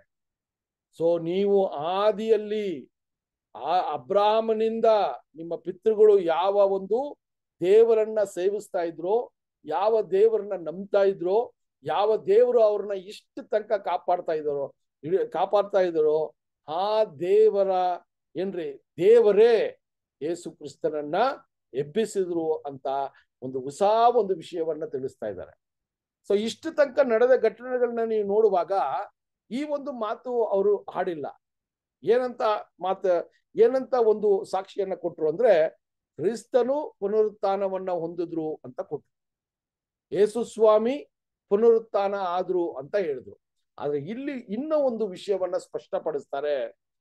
ಆತನ ಪುನರುತ್ಥಾನ ಯಾವ ರೀತಿ ಆಯ್ತು, ಯಾರಿಂದ ಆಯ್ತು ಅಂದ್ರೆ, ನೀವು ನಿಮ್ಮ ಪಿತೃಗಳಾಗಿರುವ ಅಬ್ರಾಮು, ಐಸಿಕ್, ಜೇಕಬ್ ಇವರೆಲ್ಲ ಯಾರನ್ನ ಏಕೈಕ ದೇವರು ಅಂತ ನಂಬ್ತಾ ಇದ್ರೋ ಆ ದೇವರೇ ಯೇಸು ಸ್ವಾಮಿನ ಪುನರುತ್ಥಾನ ಮಾಡಿದ್ರು ಅಂತ ಒಂದು ವಿಶೇಷವಾದ ವಿಷಯವನ್ನ ಅಲ್ಲಿ ಇಡ್ತಾರೆ ಸಹೋದರರೇ. ಸೊ ಅದರಿಂದ ಅಲ್ಲಿ ಏನ್ ಹೇಳಕ್ಕೆ ಪೇತ್ರನು ಮುಂದೆ ಬರ್ತಾರೆ ಅಂದ್ರೆ, ಈ ಒಂದು ಉಪದೇಶವು ಒಂದು ಹೊಸ ಉಪದೇಶ ಇಲ್ಲ. ಹಳೆಯ ಒಡன்பಡಿಕೆಯಲ್ಲಿ ಇದ್ದಂತ ವಿಷಯಗಳು, ಹಳೆಯ ಒಡன்பಡಿಕೆಯಲ್ಲಿ ಇದ್ದಂತ ಪ್ರವಾದನೆಗಳು ಇಲ್ಲಿ ನೆರವೇರ್ತಾ ಇದೆ. ಯೇಸು ಸ್ವಾಮಿ ಮೆಸ್ಸಯಾಗಿ ಬಂದು ಈ ಒಂದು ಮನುಷ್ಯ ಕುಲವನ್ನ ಮತ್ತೆ ದೇವರ ಸಂಗಡ ಕರೆದೊಯ್ಯೋದಿಕ್ಕೆ ಅವರ ಒಂದು ಕೆಲಸ ನಡೀತು. ಅವರನ್ನ ಕೊಂದಾಕುವ ಒಂದು ವಿಷಯ ಕೂಡ ನಿಮ್ಮಿಂದ ಆಯ್ತು ಅಂತ ಹೇಳುವಾಗ ಅಲ್ಲಿ ಏನಂತ ತಿಳಿಸ್ತಾರೆ ಅಂದ್ರೆ, ಇದು ಒಂದು ನೂತನವಾದ ಒಂದು ಉಪದೇಶ ಅಲ್ಲ, ಇದು ನಿಮ್ಮ ಪಿತೃಗಳಾದ ದೇವರು ಕಾಪಾಡಿದಾಗ ಇದು ಏನು ಅಂದ್ರೆ, ನೀವು ಆ ಪ್ರವಾದನೆಗಳನ್ನ ಸರಿಯಾದ ರೀತಿಯಲ್ಲಿ ಅರ್ಥ ಮಾಡ್ಕೊಳ್ದೆ ಇರೋದ್ರಿಂದ ನೀವು ಮೆಸಯನ್ನ ಕೊಂದಾಕಿದ್ರಿ, ಮರದಲ್ಲಿ ಏನ್ರಿ ನೀವು ನೇತಾಕಿದ್ರಿ ಅಂತ ಹೇಳುವಂತ ವಿಷಯವನ್ನ ನೋಡುವಾಗ ಅಲ್ಲಿ ಸಹೋದರರೇ, ನೀವು ನಂಬುವಂತ ಅಥವಾ ಅಲ್ಲಿ ಒಂದು ವಿಷಯವನ್ನ ತುಂಬಾ ಸ್ಪಷ್ಟವಾಗಿ ತಿಳಿಸ್ತಾ ಇದ್ದಾರೆ. ಅಲ್ಲಿ ಯೇಸು ಸ್ವಾಮಿಯನ್ನ ಸಾಯಿಸಿರುವ ಒಂದು ವಿಷಯವನ್ನ ತಿಳಿಸ್ತಾರೆ. ಅವರ ರಕ್ತವು ನಿಮ್ಮ ಮೇಲಿದೆ ಅಂತ ಹೇಳುವಂತ ವಿಷಯವನ್ನ ಹೇಳ್ತಾರೆ. ಈಗ ಯೇಸು ಸ್ವಾಮಿ ಪುನರುತ್ಥಾನ ಆಗಿದ್ದಾರೆ ಅಂತ ಹೇಳ್ತಾರೆ. ಆ ಪುನರುತ್ಥಾನದಿಂದ ಏನೆಲ್ಲ ಆಶೀರ್ವಾದಗಳು ಏನ್ರಿ ಬರ್ತದೆ ಅಂತ ಕೂಡ ಅಲ್ಲಿ ಸುವಾರ್ತೆಯನ್ನ ಸಾರಿರ್ತಾರೆ. ಬರುವಂತ ದೇವರ ರಾಜ್ಯದ ವಿಚಾರವಾಗಿ ಕೂಡ ಅಲ್ಲಿ ಮಾತನಾಡಿರ್ಬೇಕು. ಇದೆಲ್ಲ ಆದಾಗ ಸಹೋದರರೇ, ಅಲ್ಲಿ ಏನಂತ ನೋಡ್ತೀವಿ ಅಂದ್ರೆ, ನಿಮ್ಮ ಪಿತೃಗಳಾದ ಯೆಹೋವ ದೇವರೇ ಈ ಯೇಸು ಸ್ವಾಮಿನ ಪುನರುತ್ಥಾನ ಮಾಡಿದ್ರು ಅಂತ ಸ್ಪಷ್ಟವಾಗಿ ಅವ್ರು ಹೇಳಿರ್ಬೇಕು ಸಹೋದರರೇ. ಸೊ ಆ ರೀತಿಯ ವಿಚಾರಗಳನ್ನ ನೋಡ್ಬೇಕಾದ್ರೆ ಅವರ ಮೇಲೆ ಅಪವಾದನೆಯನ್ನ ಇಲ್ಲಿ ಪೇತ್ರನು ಮತ್ತೆ ಅಪೋಸ್ಟ್ಲರು ಅಲ್ಲಿ ಸಾರ್ತಾರೆ. ನಿಮ್ಮಿಂದಲೇ ಇದು ನಡೀತು ಅಂತ ಅವರು ಹೇಳಿರುವ ಒಂದು ವಿಷಯವನ್ನ ಅವ್ರಿಗೆ ಸ್ಪಷ್ಟಪಡಿಸ್ತಾರೆ. ಅಲ್ಲಿ ಪ್ರಾರಂಭದಲ್ಲಿ ಕೇಳಿದ್ರಲ್ಲ, ನೀವು ಜನರ ವಿಷಯದಲ್ಲಿ ನೀವು ತಪ್ಪಾದ ಒಂದು ಬೋಧನೆಯನ್ನ ಮಾಡ್ತಾ ಇದ್ದೀರಾ ಅಥವಾ ಉಪದೇಶ ಮಾಡ್ತಾ ಇದ್ದೀರಾ.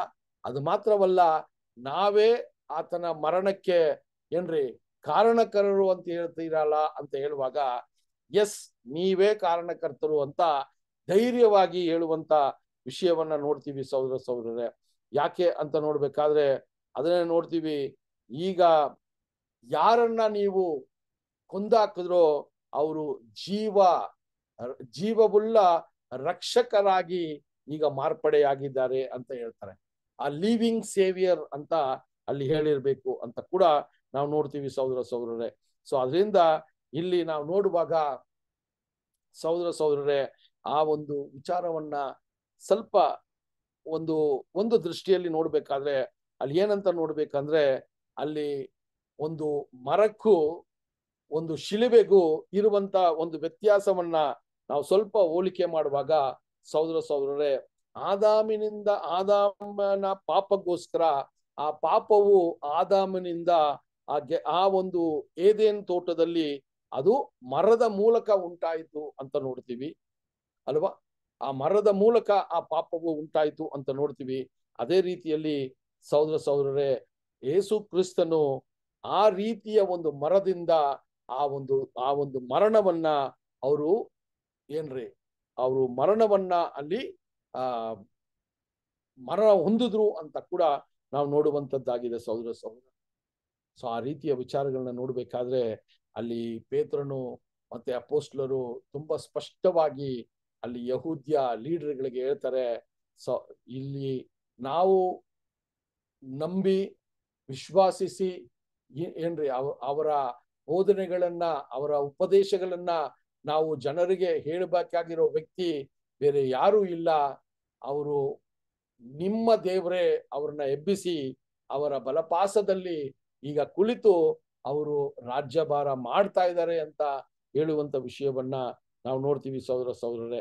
ಅದನ್ನೇ 31ನೇ ವಚನದಲ್ಲಿ ಅದನ್ನ ಇನ್ನ ವಿವರವಾಗಿ ಮಾತಾಡ್ತಾರೆ ನೋಡ್ರಿ.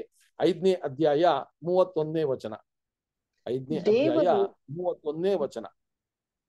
ದೇವರು ಆತನನ್ನು ಇಸ್ರಾಯೇಲರ ಜನರಿಗೆ ಮಾನಸಾಂತರವನ್ನು ಪಾಪ ಪರಿಹಾರವನ್ನು ದಯಪಾಲಿಸುವುದಕ್ಕಾಗಿ ನಾಯಕನೆಂತಲೂ ರಕ್ಷಕನೆಂತಲೂ ತನ್ನ ಬಲಗೈಯಿಂದ ಉನ್ನತ ಸ್ಥಾನಕ್ಕೆ ಏರಿಸಿದ್ದನು.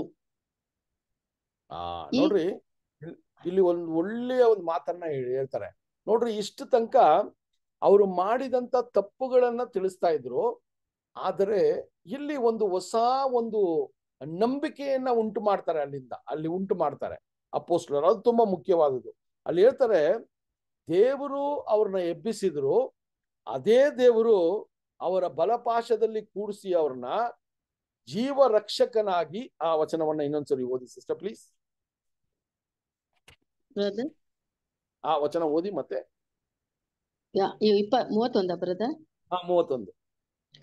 ದೇವರು ಆತನನ್ನು ಇಸ್ರಾಯೇಲರ ಜನರಿಗೆ ಮಾನಸಾಂತರವನ್ನು ಪಾಪ ಪರಿಹಾರವನ್ನು ದಯಪಾಲಿಸುವುದಕ್ಕಾಗಿ ನಾಯಕನೆಂತಲೂ ರಕ್ಷಕನೆಂತಲೂ ತನ್ನ ಬಲಗೈಯಿಂದ ನೋಡ್ರಿ, ನಾಯಕನೆಂದಲೂ ರಕ್ಷಕನೆಂದಲೂ ಅಂತ ನೋಡ್ರಿ. ಅವರಿಗೆ ಈಗ ದೇವರು ಏನಕ್ಕೆ ಅವ್ರನ್ನ ಎಬ್ಬಿಸಿದ್ರು ಅಂದ್ರೆ, ಇಸ್ರೇಲ್ ಜನಾಂಗದವರು ಮನಸಾಂತರವನ್ನ ಹೊಂದಿ ಪಾಪ ಪರಿಹಾರವನ್ನ ಮಾಡೋದಿಕ್ಕೆ ಅವರನ್ನ ದೇವರು ಎಬ್ಬಿಸಿದ್ರು ಅಂತ ಹೇಳುವಾಗ ಆ ರ್ಯಾನ್ಸಮ್ ಬಗ್ಗೆ ಮಾತಾಡ್ತಾರೆ ಅಲ್ಲಿ ಅಲ್ವಾ, ಆ ಈಡು ಬಲಿಯ ಬಗ್ಗೆ ಮಾತಾಡ್ತಾರೆ. ಆ ರ್ಯಾನ್ಸಮ್ ಸ್ಯಾಕ್ರಿಫೈಸು ತಂದೆಯ ದೇವರ ಸಂಕಲ್ಪದ ಪ್ರಕಾರ ಅಲ್ಲಿ ನೆರವೇರಿತು ಅಂತ ಹೇಳ್ತಾರೆ. ನಿಮ್ಮ ಮೂಲಕ ಅದು ನೆರವೇರಿತು ಅಂತ ಹೇಳುವಂತ ಒಂದು ಒಂದು ದೃಷ್ಟಿಯಲ್ಲಿ ಅಲ್ಲಿ ಮಾತನಾಡೋದನ್ನ ನೋಡ್ತೀವಿ ಸಹೋದರರೇ. ಅಲ್ಲಿ ಎರಡು ವಿಷಯವನ್ನ ಹೇಳ್ತಾರೆ. ಒಂದು ಮನಸಾಂತರವನ್ನ ಹೊಂದೋದು, ರಿಪೆಂಟೆನ್ಸು, ಇನ್ನೊಂದು ಪಾಪ ಪರಿಹಾರ, ಫರ್ಗಿವ್ನೆಸ್ ಫಾರ್ ಸಿನ್ಸ್. ಇದು ಎರಡು ವಿಷಯಕ್ಕೋಸ್ಕರ ತಂದೆಯ ದೇವರು ನೀವು ಕೊಂದಿದ್ದ ಯೇಸು ಸ್ವಾಮಿಯನ್ನ ಅವರು ಎಬ್ಬಿಸಿ ಅವರ ಬಲಭಾಷದಲ್ಲಿ ಕೂರಿಸಿ ಅವರು ನಿಮಗೆ ನಾಯಕನಾಗುವು ರಕ್ಷಕನಾಗಿಯೂ ನಿಮಗೆ ಮಾಡುವ ಒಂದು ಕೆಲಸವನ್ನ ಮಾಡ್ತಾ ಇದ್ದಾರೆ ಅಂತ ಹೇಳುವಾಗ, ಅವರ ಮರಣವು ನೀವು ಅವ್ರನ್ನ ಕೊಂದಾಕಿದ್ರು ಕೂಡ ಅದೂ ದೇವರ ಸಂಕಲ್ಪವಾಗಿ ಇದ್ರೂ ಕೂಡ ನೀವು ಈಗ ಮನಸ್ಸಾಂತರವನ್ನ ಹೊಂದಬೇಕು. ನಿಮ್ಮ ಮೆಸಯನ್ನ ನೀವು ಯಾರನ್ನ ಕೊಂದಾಕಿದ್ರೋ ಅವರೇ ನಿಮ್ಮ ಮೆಸಯ ಅಂತ ನೀವು ಸ್ವೀಕಾರ ಮಾಡಬೇಕು. ಆ ಮೆಸಯ ಮೂಲಕ ನಿಮ್ಮ ಪಾಪ ದೋಷಗಳು ಪರಿಹಾರ, ಆದಾಮನಿಂದ ಬಂದ ಪಾಪ ದೋಷಗಳು ಪರಿಹಾರ ಆಗತ್ತೆ ಎನ್ನುವ ಒಂದು ವಿಷಯವನ್ನ ನೀವು ತಿಳ್ಕೋಬೇಕು ಅಂತ ಹೇಳಿ ಇಷ್ಟು ವಿಷಯಗಳನ್ನ ಅಲ್ಲಿ ಹೇಳುವಂತದ್ದಾಗಿದೆ ಸಹೋದರರೇ. ಸೊ ಅಲ್ಲಿ ಹೇಳುವಾಗ ಅಲ್ಲಿ ಏನ್ ಮಾಡ್ತಾರಂತ ನೋಡ್ಬೇಕಾದ್ರೆ, ಆ ಒಂದು ಏನ್ರಿ ಎಲ್ಲಿ ನಿಂತಿದ್ದಾರೆ ಅಂತ ನಿಮ್ಗೆ ನೀವು ಫಸ್ಟ್ ಒಂದು ಮನಸ್ಸನ್ನ ನಿಮ್ ಮನಸ್ಸಿಗೆ ತರಬೇಕು. ಇವ್ರು ಎಲ್ಲಿ ನಿಂತಿದ್ದಾರೆ ಅಂದ್ರೆ, ಆ ಒಂದು ಮಹಾ ಸಮೂಹದ ವಿಚಾರಣೆಯ ಒಂದು ಕೊಠಡಿಯಲ್ಲಿ ನಿಂತಿದ್ದಾರೆ. ಇದು ತುಂಬಾ ಮುಖ್ಯ. ಇವರೆಲ್ಲೋ ಜನರ ಮಧ್ಯದಲ್ಲಿ ನಿಂತು ಈ ವಿಚಾರಗಳನ್ನ ಅಲ್ಲಿರುವ ಲೀಡರ್ಸ್ ಬಗ್ಗೆ ಮಾತಾಡಿಲ್ಲ. ಅವರು ಇರುವಂತ ಜಾಗದಲ್ಲೇ ಅವರು ಒಂದು ಕೌನ್ಸಿಲ್ ನ ಫಾರ್ಮ್ ಮಾಡಿ ಒಂದು 60-70 ಜನ ಅಲ್ಲಿ ಇದ್ದು, ಎಲ್ಲ ಪ್ರಧಾನವಾಗಿರುವಂತ ಯಾಜಕ ಇದ್ದು, ಅಲ್ಲಿ ಹಿರಿಯ ಸಭೆಯವರು ಇದ್ದು, ಇವರೆಲ್ಲ ಇದ್ದಾಗ ಧೈರ್ಯವಾಗಿ ವಿಚಾರಗಳನ್ನ ಮಾತನಾಡೋದು ತುಂಬಾ ಸುಲಭವಲ್ಲ. ಇದು ದೇವರ ಆತ್ಮದಿಂದ ಆಗಿರುವಂತ ವಿಷಯ ಸಹೋದರರೇ. ಅವರು ಮಾಡಿದಂತ ತಪ್ಪನ್ನ ಎತ್ತಿ ಅವರಿಗೆ ತೋರಿಸಿ, ಅವರು ಆ ತಪ್ಪನ್ನ ಅರ್ಥ ಮಾಡಿಕೊಂಡು ಅವರು ಮನಸ್ಸಾಂತರ ಹೊಂದೋದಿಕ್ಕೆ ಒಂದು ಅವಕಾಶವನ್ನ ಅಲ್ಲಿ ಕೊಡೋದನ್ನ ನೋಡ್ತೀವಿ ಸಹೋದರ. ಅದೇ ಹೇಳ್ತಾರೆ, ಆ ಒಂದು ಅವ್ರು ಮಾಡಿದಂತ ತಪ್ಪಿನಿಂದ ಅವ್ರು ಕಾಪಾಡ್ಕೋಬೇಕು ಅಂದ್ರೆ ನೀವು ಇದನ್ನ ಮಾಡ್ರಿ ಅಂತ ಸಲಹೆಯನ್ನ ಕೊಡುವಂತ ವಿಷಯವನ್ನ ನೋಡ್ತೀವಿ ಅಲ್ವಾ. ನೀವು ಮನಸ್ಸಾಂತರವನ್ನ ಹೊಂದಬೇಕು.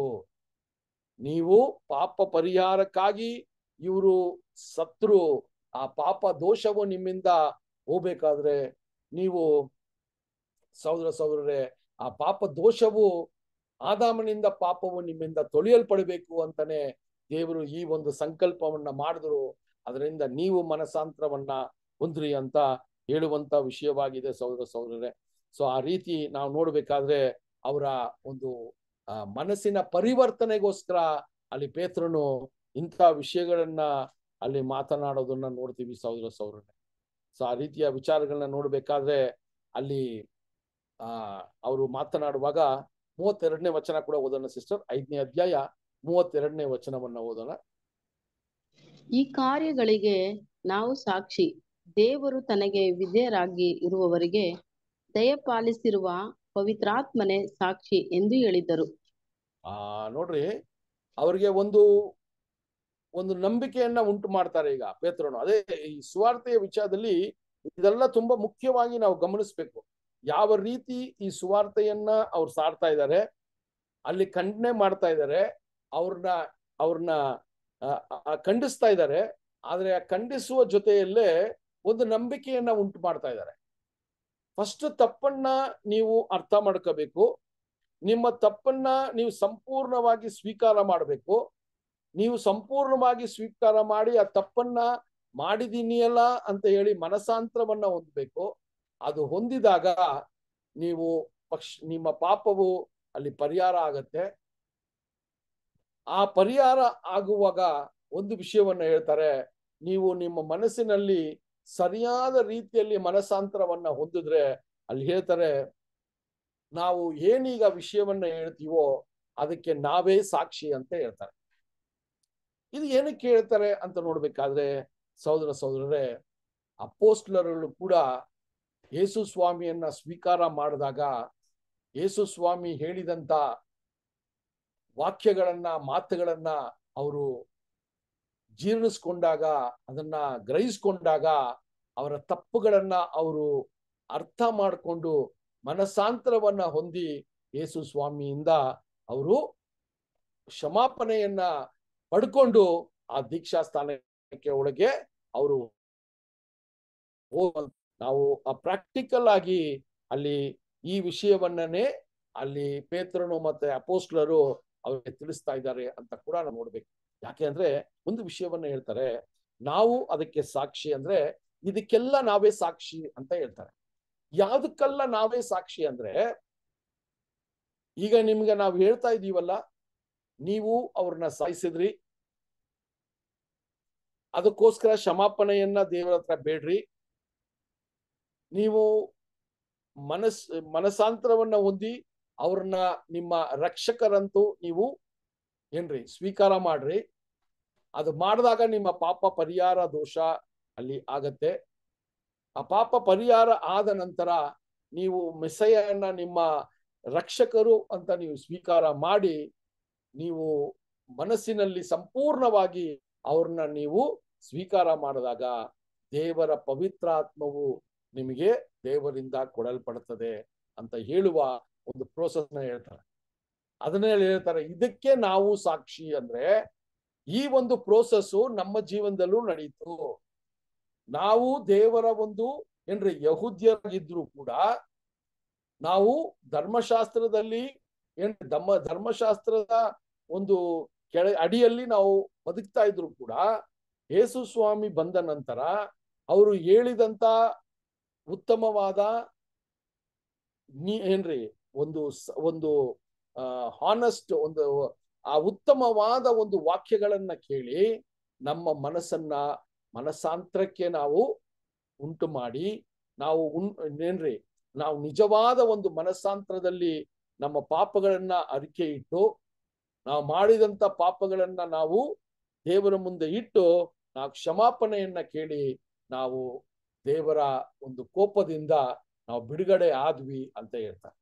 ಇದೇ ವಿಷಯನ ಅವ್ರು ಹೇಳ್ತಾರೆ, ಇದಕ್ಕೆ ನಾವು ಸಾಕ್ಷಿಯಾಗಿದ್ದೀವಿ. ನಾವು ಈ ವಿಷಯಗಳನ್ನ ಮಾಡಿದಿರೋದ್ರಿಂದಾನೇ ನಾವೇನ್ ಮಾಡಿದೀವ್ರಿ, ದೇವರ ಆತ್ಮವನ್ನ ಪಡ್ಕೊಂಡಿದೀವಿ ಅಂತ ಒಂದು ಸಾಕ್ಷಿಯನ್ನ ತಿಳಿಸ್ತಾ ಇದಾರೆ ಸಹೋದರ ಸಹೋದರರೇ. ಎಂತ ಒಂದು ವಿಷಯವನ್ನ ನೋಡ್ಬೇಕಾದ್ರೆ ಅಲ್ಲಿ ಆ ವಚನವನ್ನ ಇನ್ನೊಂದ್ಸರಿ ಓದೋಣ ಸಿಸ್ಟರ್ ಪ್ಲೀಸ್. 32ನೇ ವಚನ.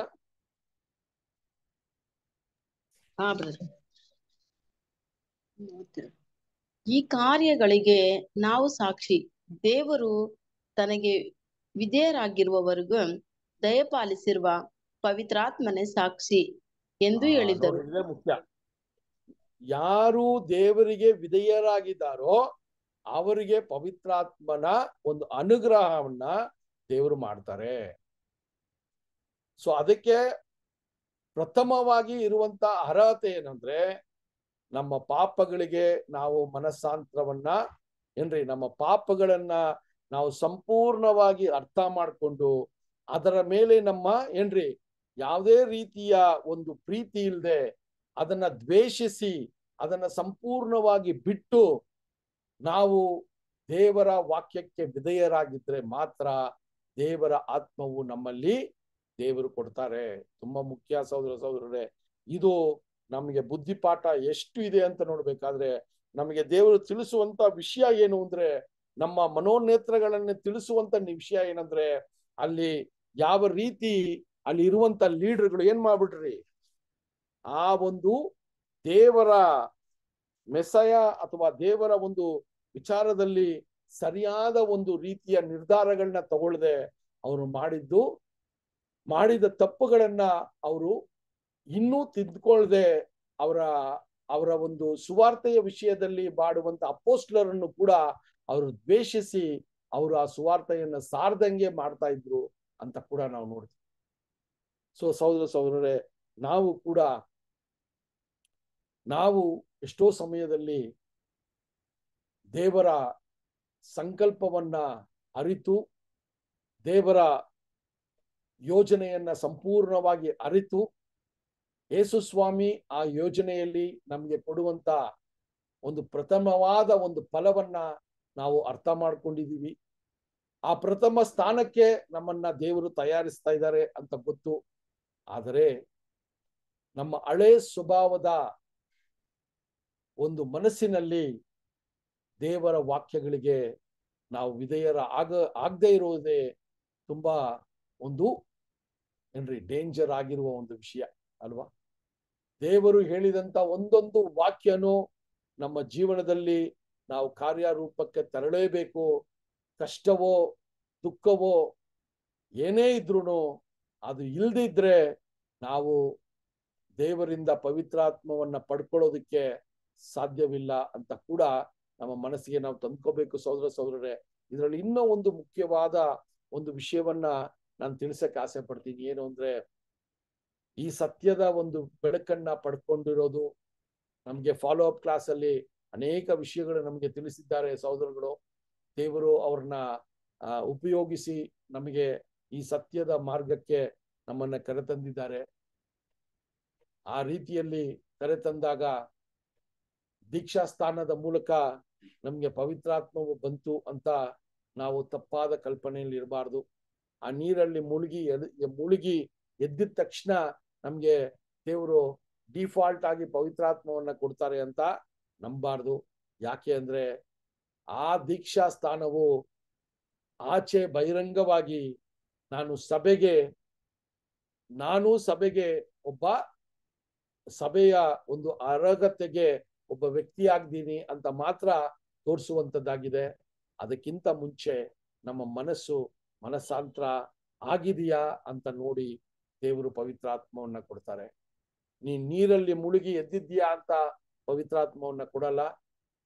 ನನ್ನ ವಾಕ್ಯಗಳನ್ನ ಕೇಳಿ ಅದಕ್ಕೆ ನಾನು ವಿಧೇಯನಾಗಿರ್ತೀನಿ ಅಂತ ನಿನ್ನ ಪಾಪಗಳನ್ನ ಸಂಪೂರ್ಣವಾಗಿ ದೇವರ ಕಡೆ ಅದನ್ನ ಒಪ್ಪಿಸಿ ನಾನು ಸಂಪೂರ್ಣವಾಗಿ ಮನಸ್ಸಾಂತರವನ್ನ ಹೊಂದುತ್ತೀನಿ ಅಂತ ನನ್ನ ಒಂದು ಪ್ರಯತ್ನಗಳನ್ನ ತಂದೆಯಾದ ದೇವರು ನೋಡುವಂತ ಪಕ್ಷದಲ್ಲಿ ಆ ಪವಿತ್ರಾತ್ಮವನ್ನ ನಮಗೆ ಕೊಡ್ತಾರೆ ಸಹೋದರರೇ.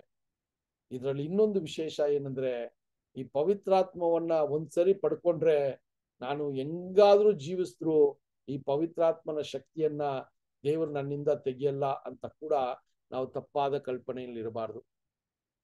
ದೇವರು ಕೊಟ್ಟಿರುವಂತ ಈ ಪವಿತ್ರಾತ್ಮನ ಶಕ್ತಿ ನಮ್ಮಲ್ಲಿ ಸತತವಾಗಿ ನಾವು ಸಾಯೋ ತನಕ ಇರಬೇಕು. ಆದ್ರೆ ನಾವು ಸಾಯೋ ತನಕ ದೇವರ ವಾಕ್ಯಕ್ಕೆ ವಿಧೇಯರಾಗಿದ್ರೆ ಮಾತ್ರ ಈ ಪವಿತ್ರಾತ್ಮವು ನಮ್ಮಲ್ಲಿ ದೇವರು ನೆಲೆಗೊಳಿಸ್ತಾರೆ, ಅದನ್ನ ಅಲ್ಲಿ ಇರಿಸ್ತಾರೆ ಸಹೋದರರೇ. ಅದಕ್ಕೆ ದಾವೀದನ ಒಂದು ಕೀರ್ತನೆಯಲ್ಲಿ ಬರೀತಾರೆ, ನಿಮ್ಮ ಆತ್ಮವನ್ನ ನನ್ನಿಂದ ತೆಗಿಬೇಡ್ರಿ ದೇವ್ರೆ ಅಂತ ಬೇಡ್ತಾರೆ. ಯೋಚನೆ ಮಾಡಿ, ದಾವೀದನು ಮಾತನಾಡಿರುವ ಆ ಕೀರ್ತನೆ ನಮಗೆ ಎಷ್ಟು ಹೋಲಿಕೆ ಆಗತ್ತೆ ಅಂತ ಕೂಡ ನಾವು ನೋಡ್ಬೇಕಾಗಿದೆ ಸಹೋದರರೇ. ಸೊ ಅದರಿಂದ ಈ ವಿಚಾರಗಳನ್ನ ನೋಡುವಾಗ ನಾವು ತುಂಬಾ ಮುಖ್ಯವಾಗಿ ನಾವು ಅದಕ್ಕೆ ಅಲ್ಲಿ ಯೇಸು ಸ್ವಾಮಿ ಈ ಮನುಷ್ಯನ ಮನಸ್ಸಿನ ಬಗ್ಗೆನೆ ಅಲ್ಲಿ ಅನೇಕ ವಿಚಾರಗಳನ್ನ ಮಾತಾಡ್ತಾರೆ. ಅವ್ರು ಬಂದಿದ್ದ ಸಮಯದಲ್ಲಿ ಯಾರು ದೇವರ ಮಕ್ಕಳು ಅಂತ ಅವ್ರನ್ನೇ ತುಂಬಾ ಹೆಮ್ಮೆಯಾಗಿ ತಿಳ್ಕೊಂಡಿದ್ರೋ ಅವರ ಮನಸ್ಥಿತಿಯನ್ನ ಮಾತಾಡ್ತಾರೆ. ಫರಿಸೇಯರ ಮನಸ್ಥಿತಿಯನ್ನ ಮಾತಾಡ್ತಾರೆ, ಸದುಕಾಯರ ಮನಸ್ಥಿತಿಯನ್ನ ಮಾತಾಡ್ತಾರೆ. ನೀವೆಲ್ಲ ಹೆಂಗಿದ್ದೀರಾ, ಒಂದು ಗ್ರೇವ್, ಒಂದು ಒಂದು ಸತ್ತ ಮನುಷ್ಯನ ಒಂದು ಪಿಟ್ಟಲ್ಲಿ ಹೆಂಗಿದಾನೋ ಆ ರೀತಿ ಇದ್ದೀರಾ ಅಂತ, ಸಮಾಧಿಯ ತರ ನೀವಿದ್ದೀರಾ ಅಂತ ಹೇಳ್ತಾರೆ. ಸೊ ಆಚೆ ಸಮಾಧಿಯನ್ನ ಕ್ಲೀನ್ ಆಗಿ ಅದನ್ನ ಕಟ್ಟಿ ಅದಕ್ಕೆ ಪೇಂಟ್ ಎಲ್ಲ ಹೊಡೆದು ಆಚೆ ಹೆಂಗ್ ಕಾಣತ್ರಿ, ತುಂಬಾ ಚೆನ್ನಾಗಿ ಕಾಣುತ್ತೆ. ಅದ್ರೊಳಗಿರುವಂತ ಕೊಳುತ್ತಿರುವ ದೇಹ ಯಾವ ರೀತಿ ಇದೆಯೋ ಆ ರೀತಿ ನಿಮ್ಮ ಮನಸ್ಥಿತಿ ಇದೆ ಅಂತ ಅಲ್ಲಿ ಇದ್ದಂತ ಪರಿಸೇರ್ ಸದಸ್ಯರಿಗೆ ಹೇಳ್ತಾರೆ. ಸೊ ನಮಗೂ ಕೂಡ ಸಹೋದರರೇ, ಈ ದೇವರು ಪವಿತ್ರಾತ್ಮವನ್ನ ಕೊಟ್ಟಿದ್ದಾರೆ, ಅದ್ ಹಂಗೇ ನಡ್ಸ್ಕೊಂಡು ಹೋಗ್ಬಿಡ್ತಾರೆ ಅಂತ ತಪ್ಪಾದ ಕಲ್ಪನೆ ಬೇಡ, ಆ ರೀತಿಯ ಒಂದು ಜೀವನ ಬೇಡ ಸಹೋದರ ಸಹೋದರರೇ. ನಾವು ಒಂದೊಂದು ಮಾತುಗೂ ವಿಧೇಯರಾಗಿರೋದಕ್ಕೆ ನೋಡೋಣ. ನಾವು ನಮ್ಮ ಅಕ್ಕಪಕ್ಕ ಇರುವ ಸಹೋದರ ಸಹೋದರಿಯರನ್ನ ನೋಡದೆ, ನಮ್ಮನ್ನ ಈ ಸತ್ಯಕ್ಕೆ ತಂದಿರುವ ಸಹೋದರ ಸಹೋದರರನ್ನ ನೋಡದೆ, ಅವರು ಹಿಂಗಿದ್ದಾರಲ್ಲ ನಾವು ಅವ್ರಿಗಿಂತ ಶ್ರೇಷ್ಠವಾಗಿ ಇದೀವಿ ಅಂತ ಹೋಲಿಕೆ ಮಾಡಿಕೊಂಡು ಹೋಗದೆ, ನಮಗೆ ಒಳ್ಳೆಯ ಒಂದು ಕುರುಬನಾಗಿರುವ ಯೇಸು ಸ್ವಾಮಿಯ ಒಂದು ಗುಣಗಳನ್ನ ನೋಡಿ ಅದಕ್ಕೆ ನಮ್ಮ ಒಂದು ಗುಣಮಟ್ಟವನ್ನ ನಾವು ಹೆಚ್ಚು ಪಡಿಸ್ಕೊಳ್ಳೋದಕ್ಕೆ ನಮ್ಮ ಪ್ರಯತ್ನಗಳನ್ನ ಮಾಡೋಣ ಸಹೋದರ ಸಹೋದರ.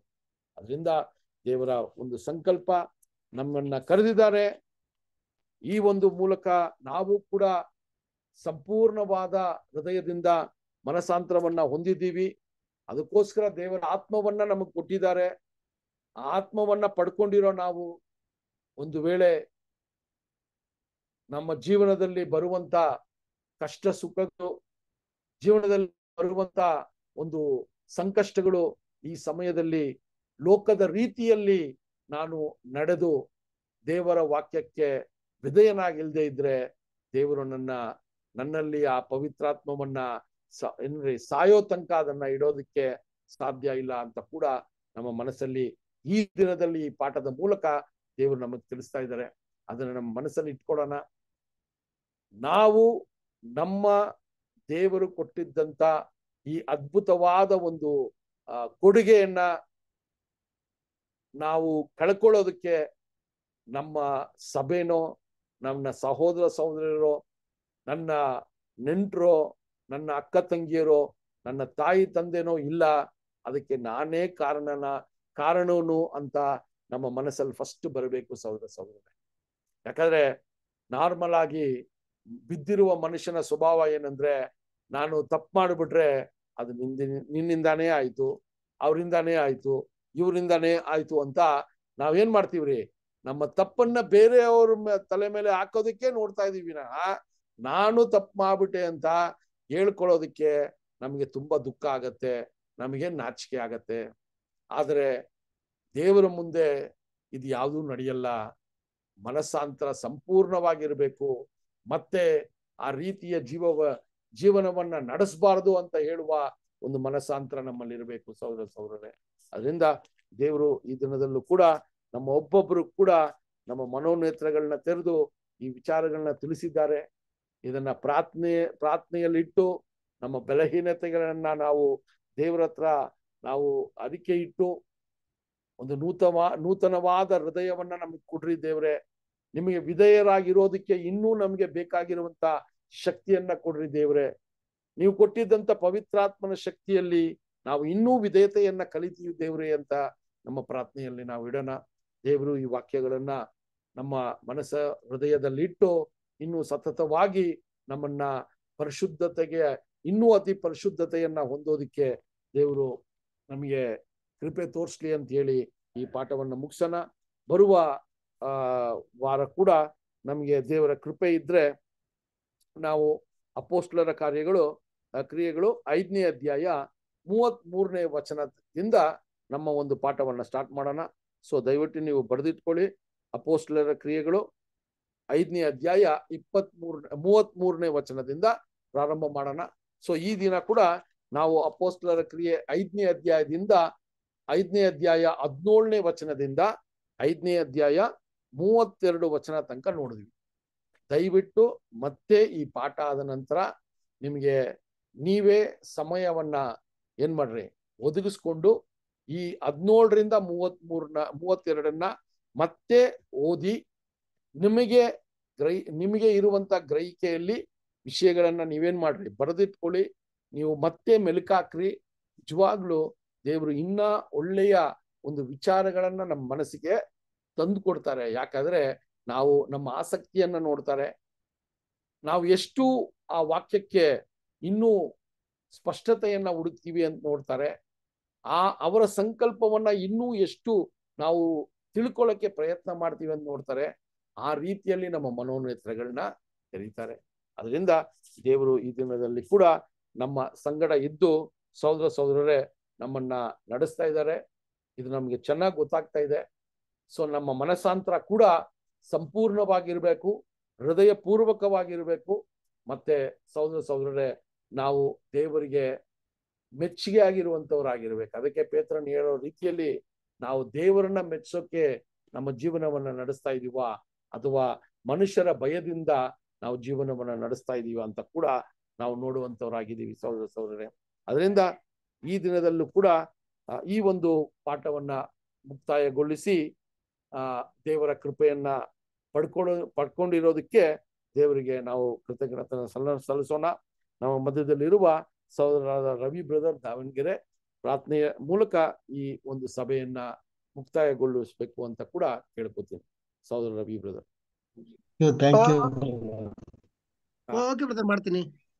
ಮಾಡಿ ಪ್ರಾರ್ಥನೆ ಮಾಡಿಕೊಳ್ಳೋಣ. ಪರಿಶುದ್ಧನು ಪರಿಶುದ್ಧನು ಪರಿಶುದ್ಧನು, ಮಹೋನ್ನತನು, ಸರ್ವಶಕ್ತನು, ಪರಲೋಕದಲ್ಲಿ ಆಸ್ತಿನರುಡನಾಗಿರುವಂತ ನಮ್ಮ ಪರಮ ತಂದೆ ಯೆಹೋವ ದೇವರೇ, ನಿಮ್ಮ ಪವಿತ್ರವಾದ ನಾಮಕ್ಕೆ ಮತ್ತೊಂದು ಆವಾರ್ತೆ ನಾವೆಲ್ಲರೂ ನಿಮ್ಗೆ ಕೃತಜ್ಞತೆ ಸಲ್ಲಿಸುವರಾಗಿದ್ದೇವೆ. ತಂದೆ ದೇವರೇ, ಪಾಪಿಗಳಾದ ನಮ್ಮೆಲ್ಲರನ್ನು ಕೂಡ ಈ ದಿನದಲ್ಲಿ ಈ ಸಂಜೆ ವೇಳೆಯಲ್ಲಿ ಒಟ್ಟಾಗಿ ಸೇರಿ ನಿಮ್ಮ ಕೃಪಾಸನದ ಬಳಿ ಬಂದು ನಿಮ್ಮ ವಾಕ್ಯಗಳನ್ನ ಅಪೊಸ್ತಲರ ಕೃತ್ಯಗಳು 5ನೇ ಅಧ್ಯಾಯ 17ನೇ ವಾಕ್ಯದಿಂದ 32 ವಾಕ್ಯಗಳವರೆಗೆ ದೇವರೇ ನಮ್ಮ ಮಧ್ಯದಲ್ಲಿ ಹಂಚಿಕೊಟ್ಟು ಆ ಸತ್ಯಗಳನ್ನು ನಾವು ಕಲೀಲಿಕ್ಕೆ ನೀವು ಕೊಟ್ಟಂತ ನಿಮ್ಮ ಮಹಾಕೃಪೆಗಾಗಿ ಸ್ತೋತ್ರ. ಅದನ್ನು ವಿಶೇಷವಾದ ರೀತಿಯಲ್ಲಿ ದೇವರೇ ಸಹೋದರನು ನೀವು ಒಂದು ಸಾಧನವಾಗಿ ಉಪಯೋಗಿಸಿ ಸತ್ಯದಲ್ಲಿ ಅವ್ರನ್ನು ಕೂಡ ನಡೆಸಿ ಬಲಪಡಿಸಿ ಅವ್ರಿಗೂ ಕೂಡ ನಿಮ್ಮ ಪವಿತ್ರಾತ್ಮನ ಶಕ್ತಿಯನ್ನು ಕೊಟ್ಟು ಇದುವರೆಗೂ ಕೂಡ ಕಾದು ಕಾಪಾಡಿದ್ದೀರಿ. ಇದುವರೆಗೂ ಮಾತನಾಡುವಂತ ನಿಮ್ಮ ಪರಲೋಕದ ಜ್ಞಾನವನ್ನು ದೇವರೇ ಅವರ ಮೇಲೆ ನೀವು ಸುರಿಸಿದ್ದೀರಿ. ಅದಕ್ಕಾಗಿ ನಿಮಗೆ ಕೃತಜ್ಞತೆ ಉಳ್ಳವರಾಗಿದ್ದೇವೆ. ತಂದೆಯ ದೇವರೇ, ಅಪ್ಪ ನೀನು ಕ್ರಿಸ್ತ ಯೇಸುವನ್ನ ಅಪ್ಪ ಮರಕ್ಕೆ ತೂಗಾಕಲ್ಪಟ್ಟ ಯೇಸುವನ್ನ ಎಬ್ಬಿಸಲ್ಪಟ್ಟಾಗಿದ್ದೇವರೇ, ನಮ್ಮನ್ನು ಕೂಡ ಈ ಲೋಕದಿಂದ ವಿಶೇಷವಾಗಿ ಕರೆದು ಮರಣದಿಂದ ನಮ್ಮನ್ನು ಪಾಪದಿಂದ ನಮ್ಮನ್ನು ಬಿಡಿಸಿ ನಿಮ್ಮ ಸತ್ಯದ ಕಡೆಗೆ ನಮ್ಮೆಲ್ಲರೂ ಕೂಡ ಸೆಳೆದು ನಿಮ್ಮ ಒಬ್ಬನೇ ಮಗನ ಆಗಿರುವಂತಹ ಯೇಸು ಕ್ರಿಸ್ತನ ಹೆಜ್ಜೆಜಾಡಿನಲ್ಲಿ ಶ್ರಮ ಸಂಕಟಗಳಲ್ಲಿ ಶೋಧನೆಗಳಲ್ಲಿ ಅಪ್ಪ ಎಲ್ಲಾ ಒಂದು ಇಕ್ಕಟ್ಟುಗಳಲ್ಲಿ ಅಪ್ಪ ದೇವರೇ ನಡೆಯುವಾಗ ನಮ್ಮನ್ನ ಕೈ ಹಿಡಿದು ನಡೆಸಿ ಬಲಪಡಿಸಿ ಮುಂದಿನ ದಿನಗಳಲ್ಲಿ ದೇವರೇ ಇನ್ನು ಹೆಚ್ಚಾಗಿ ನಾವು ಸತ್ಯವನ್ನು ಕಲಿತು ಆ ಓಟದಲ್ಲಿ ನಾವು ಓಡಿ ಜಯ ಹೊಂದುವಂತೆ ನಮ್ಮೆಲ್ಲರೂ ಕೂಡ ಬಲಪಡಿಸಿ ನಡೆಸ್ರಿ.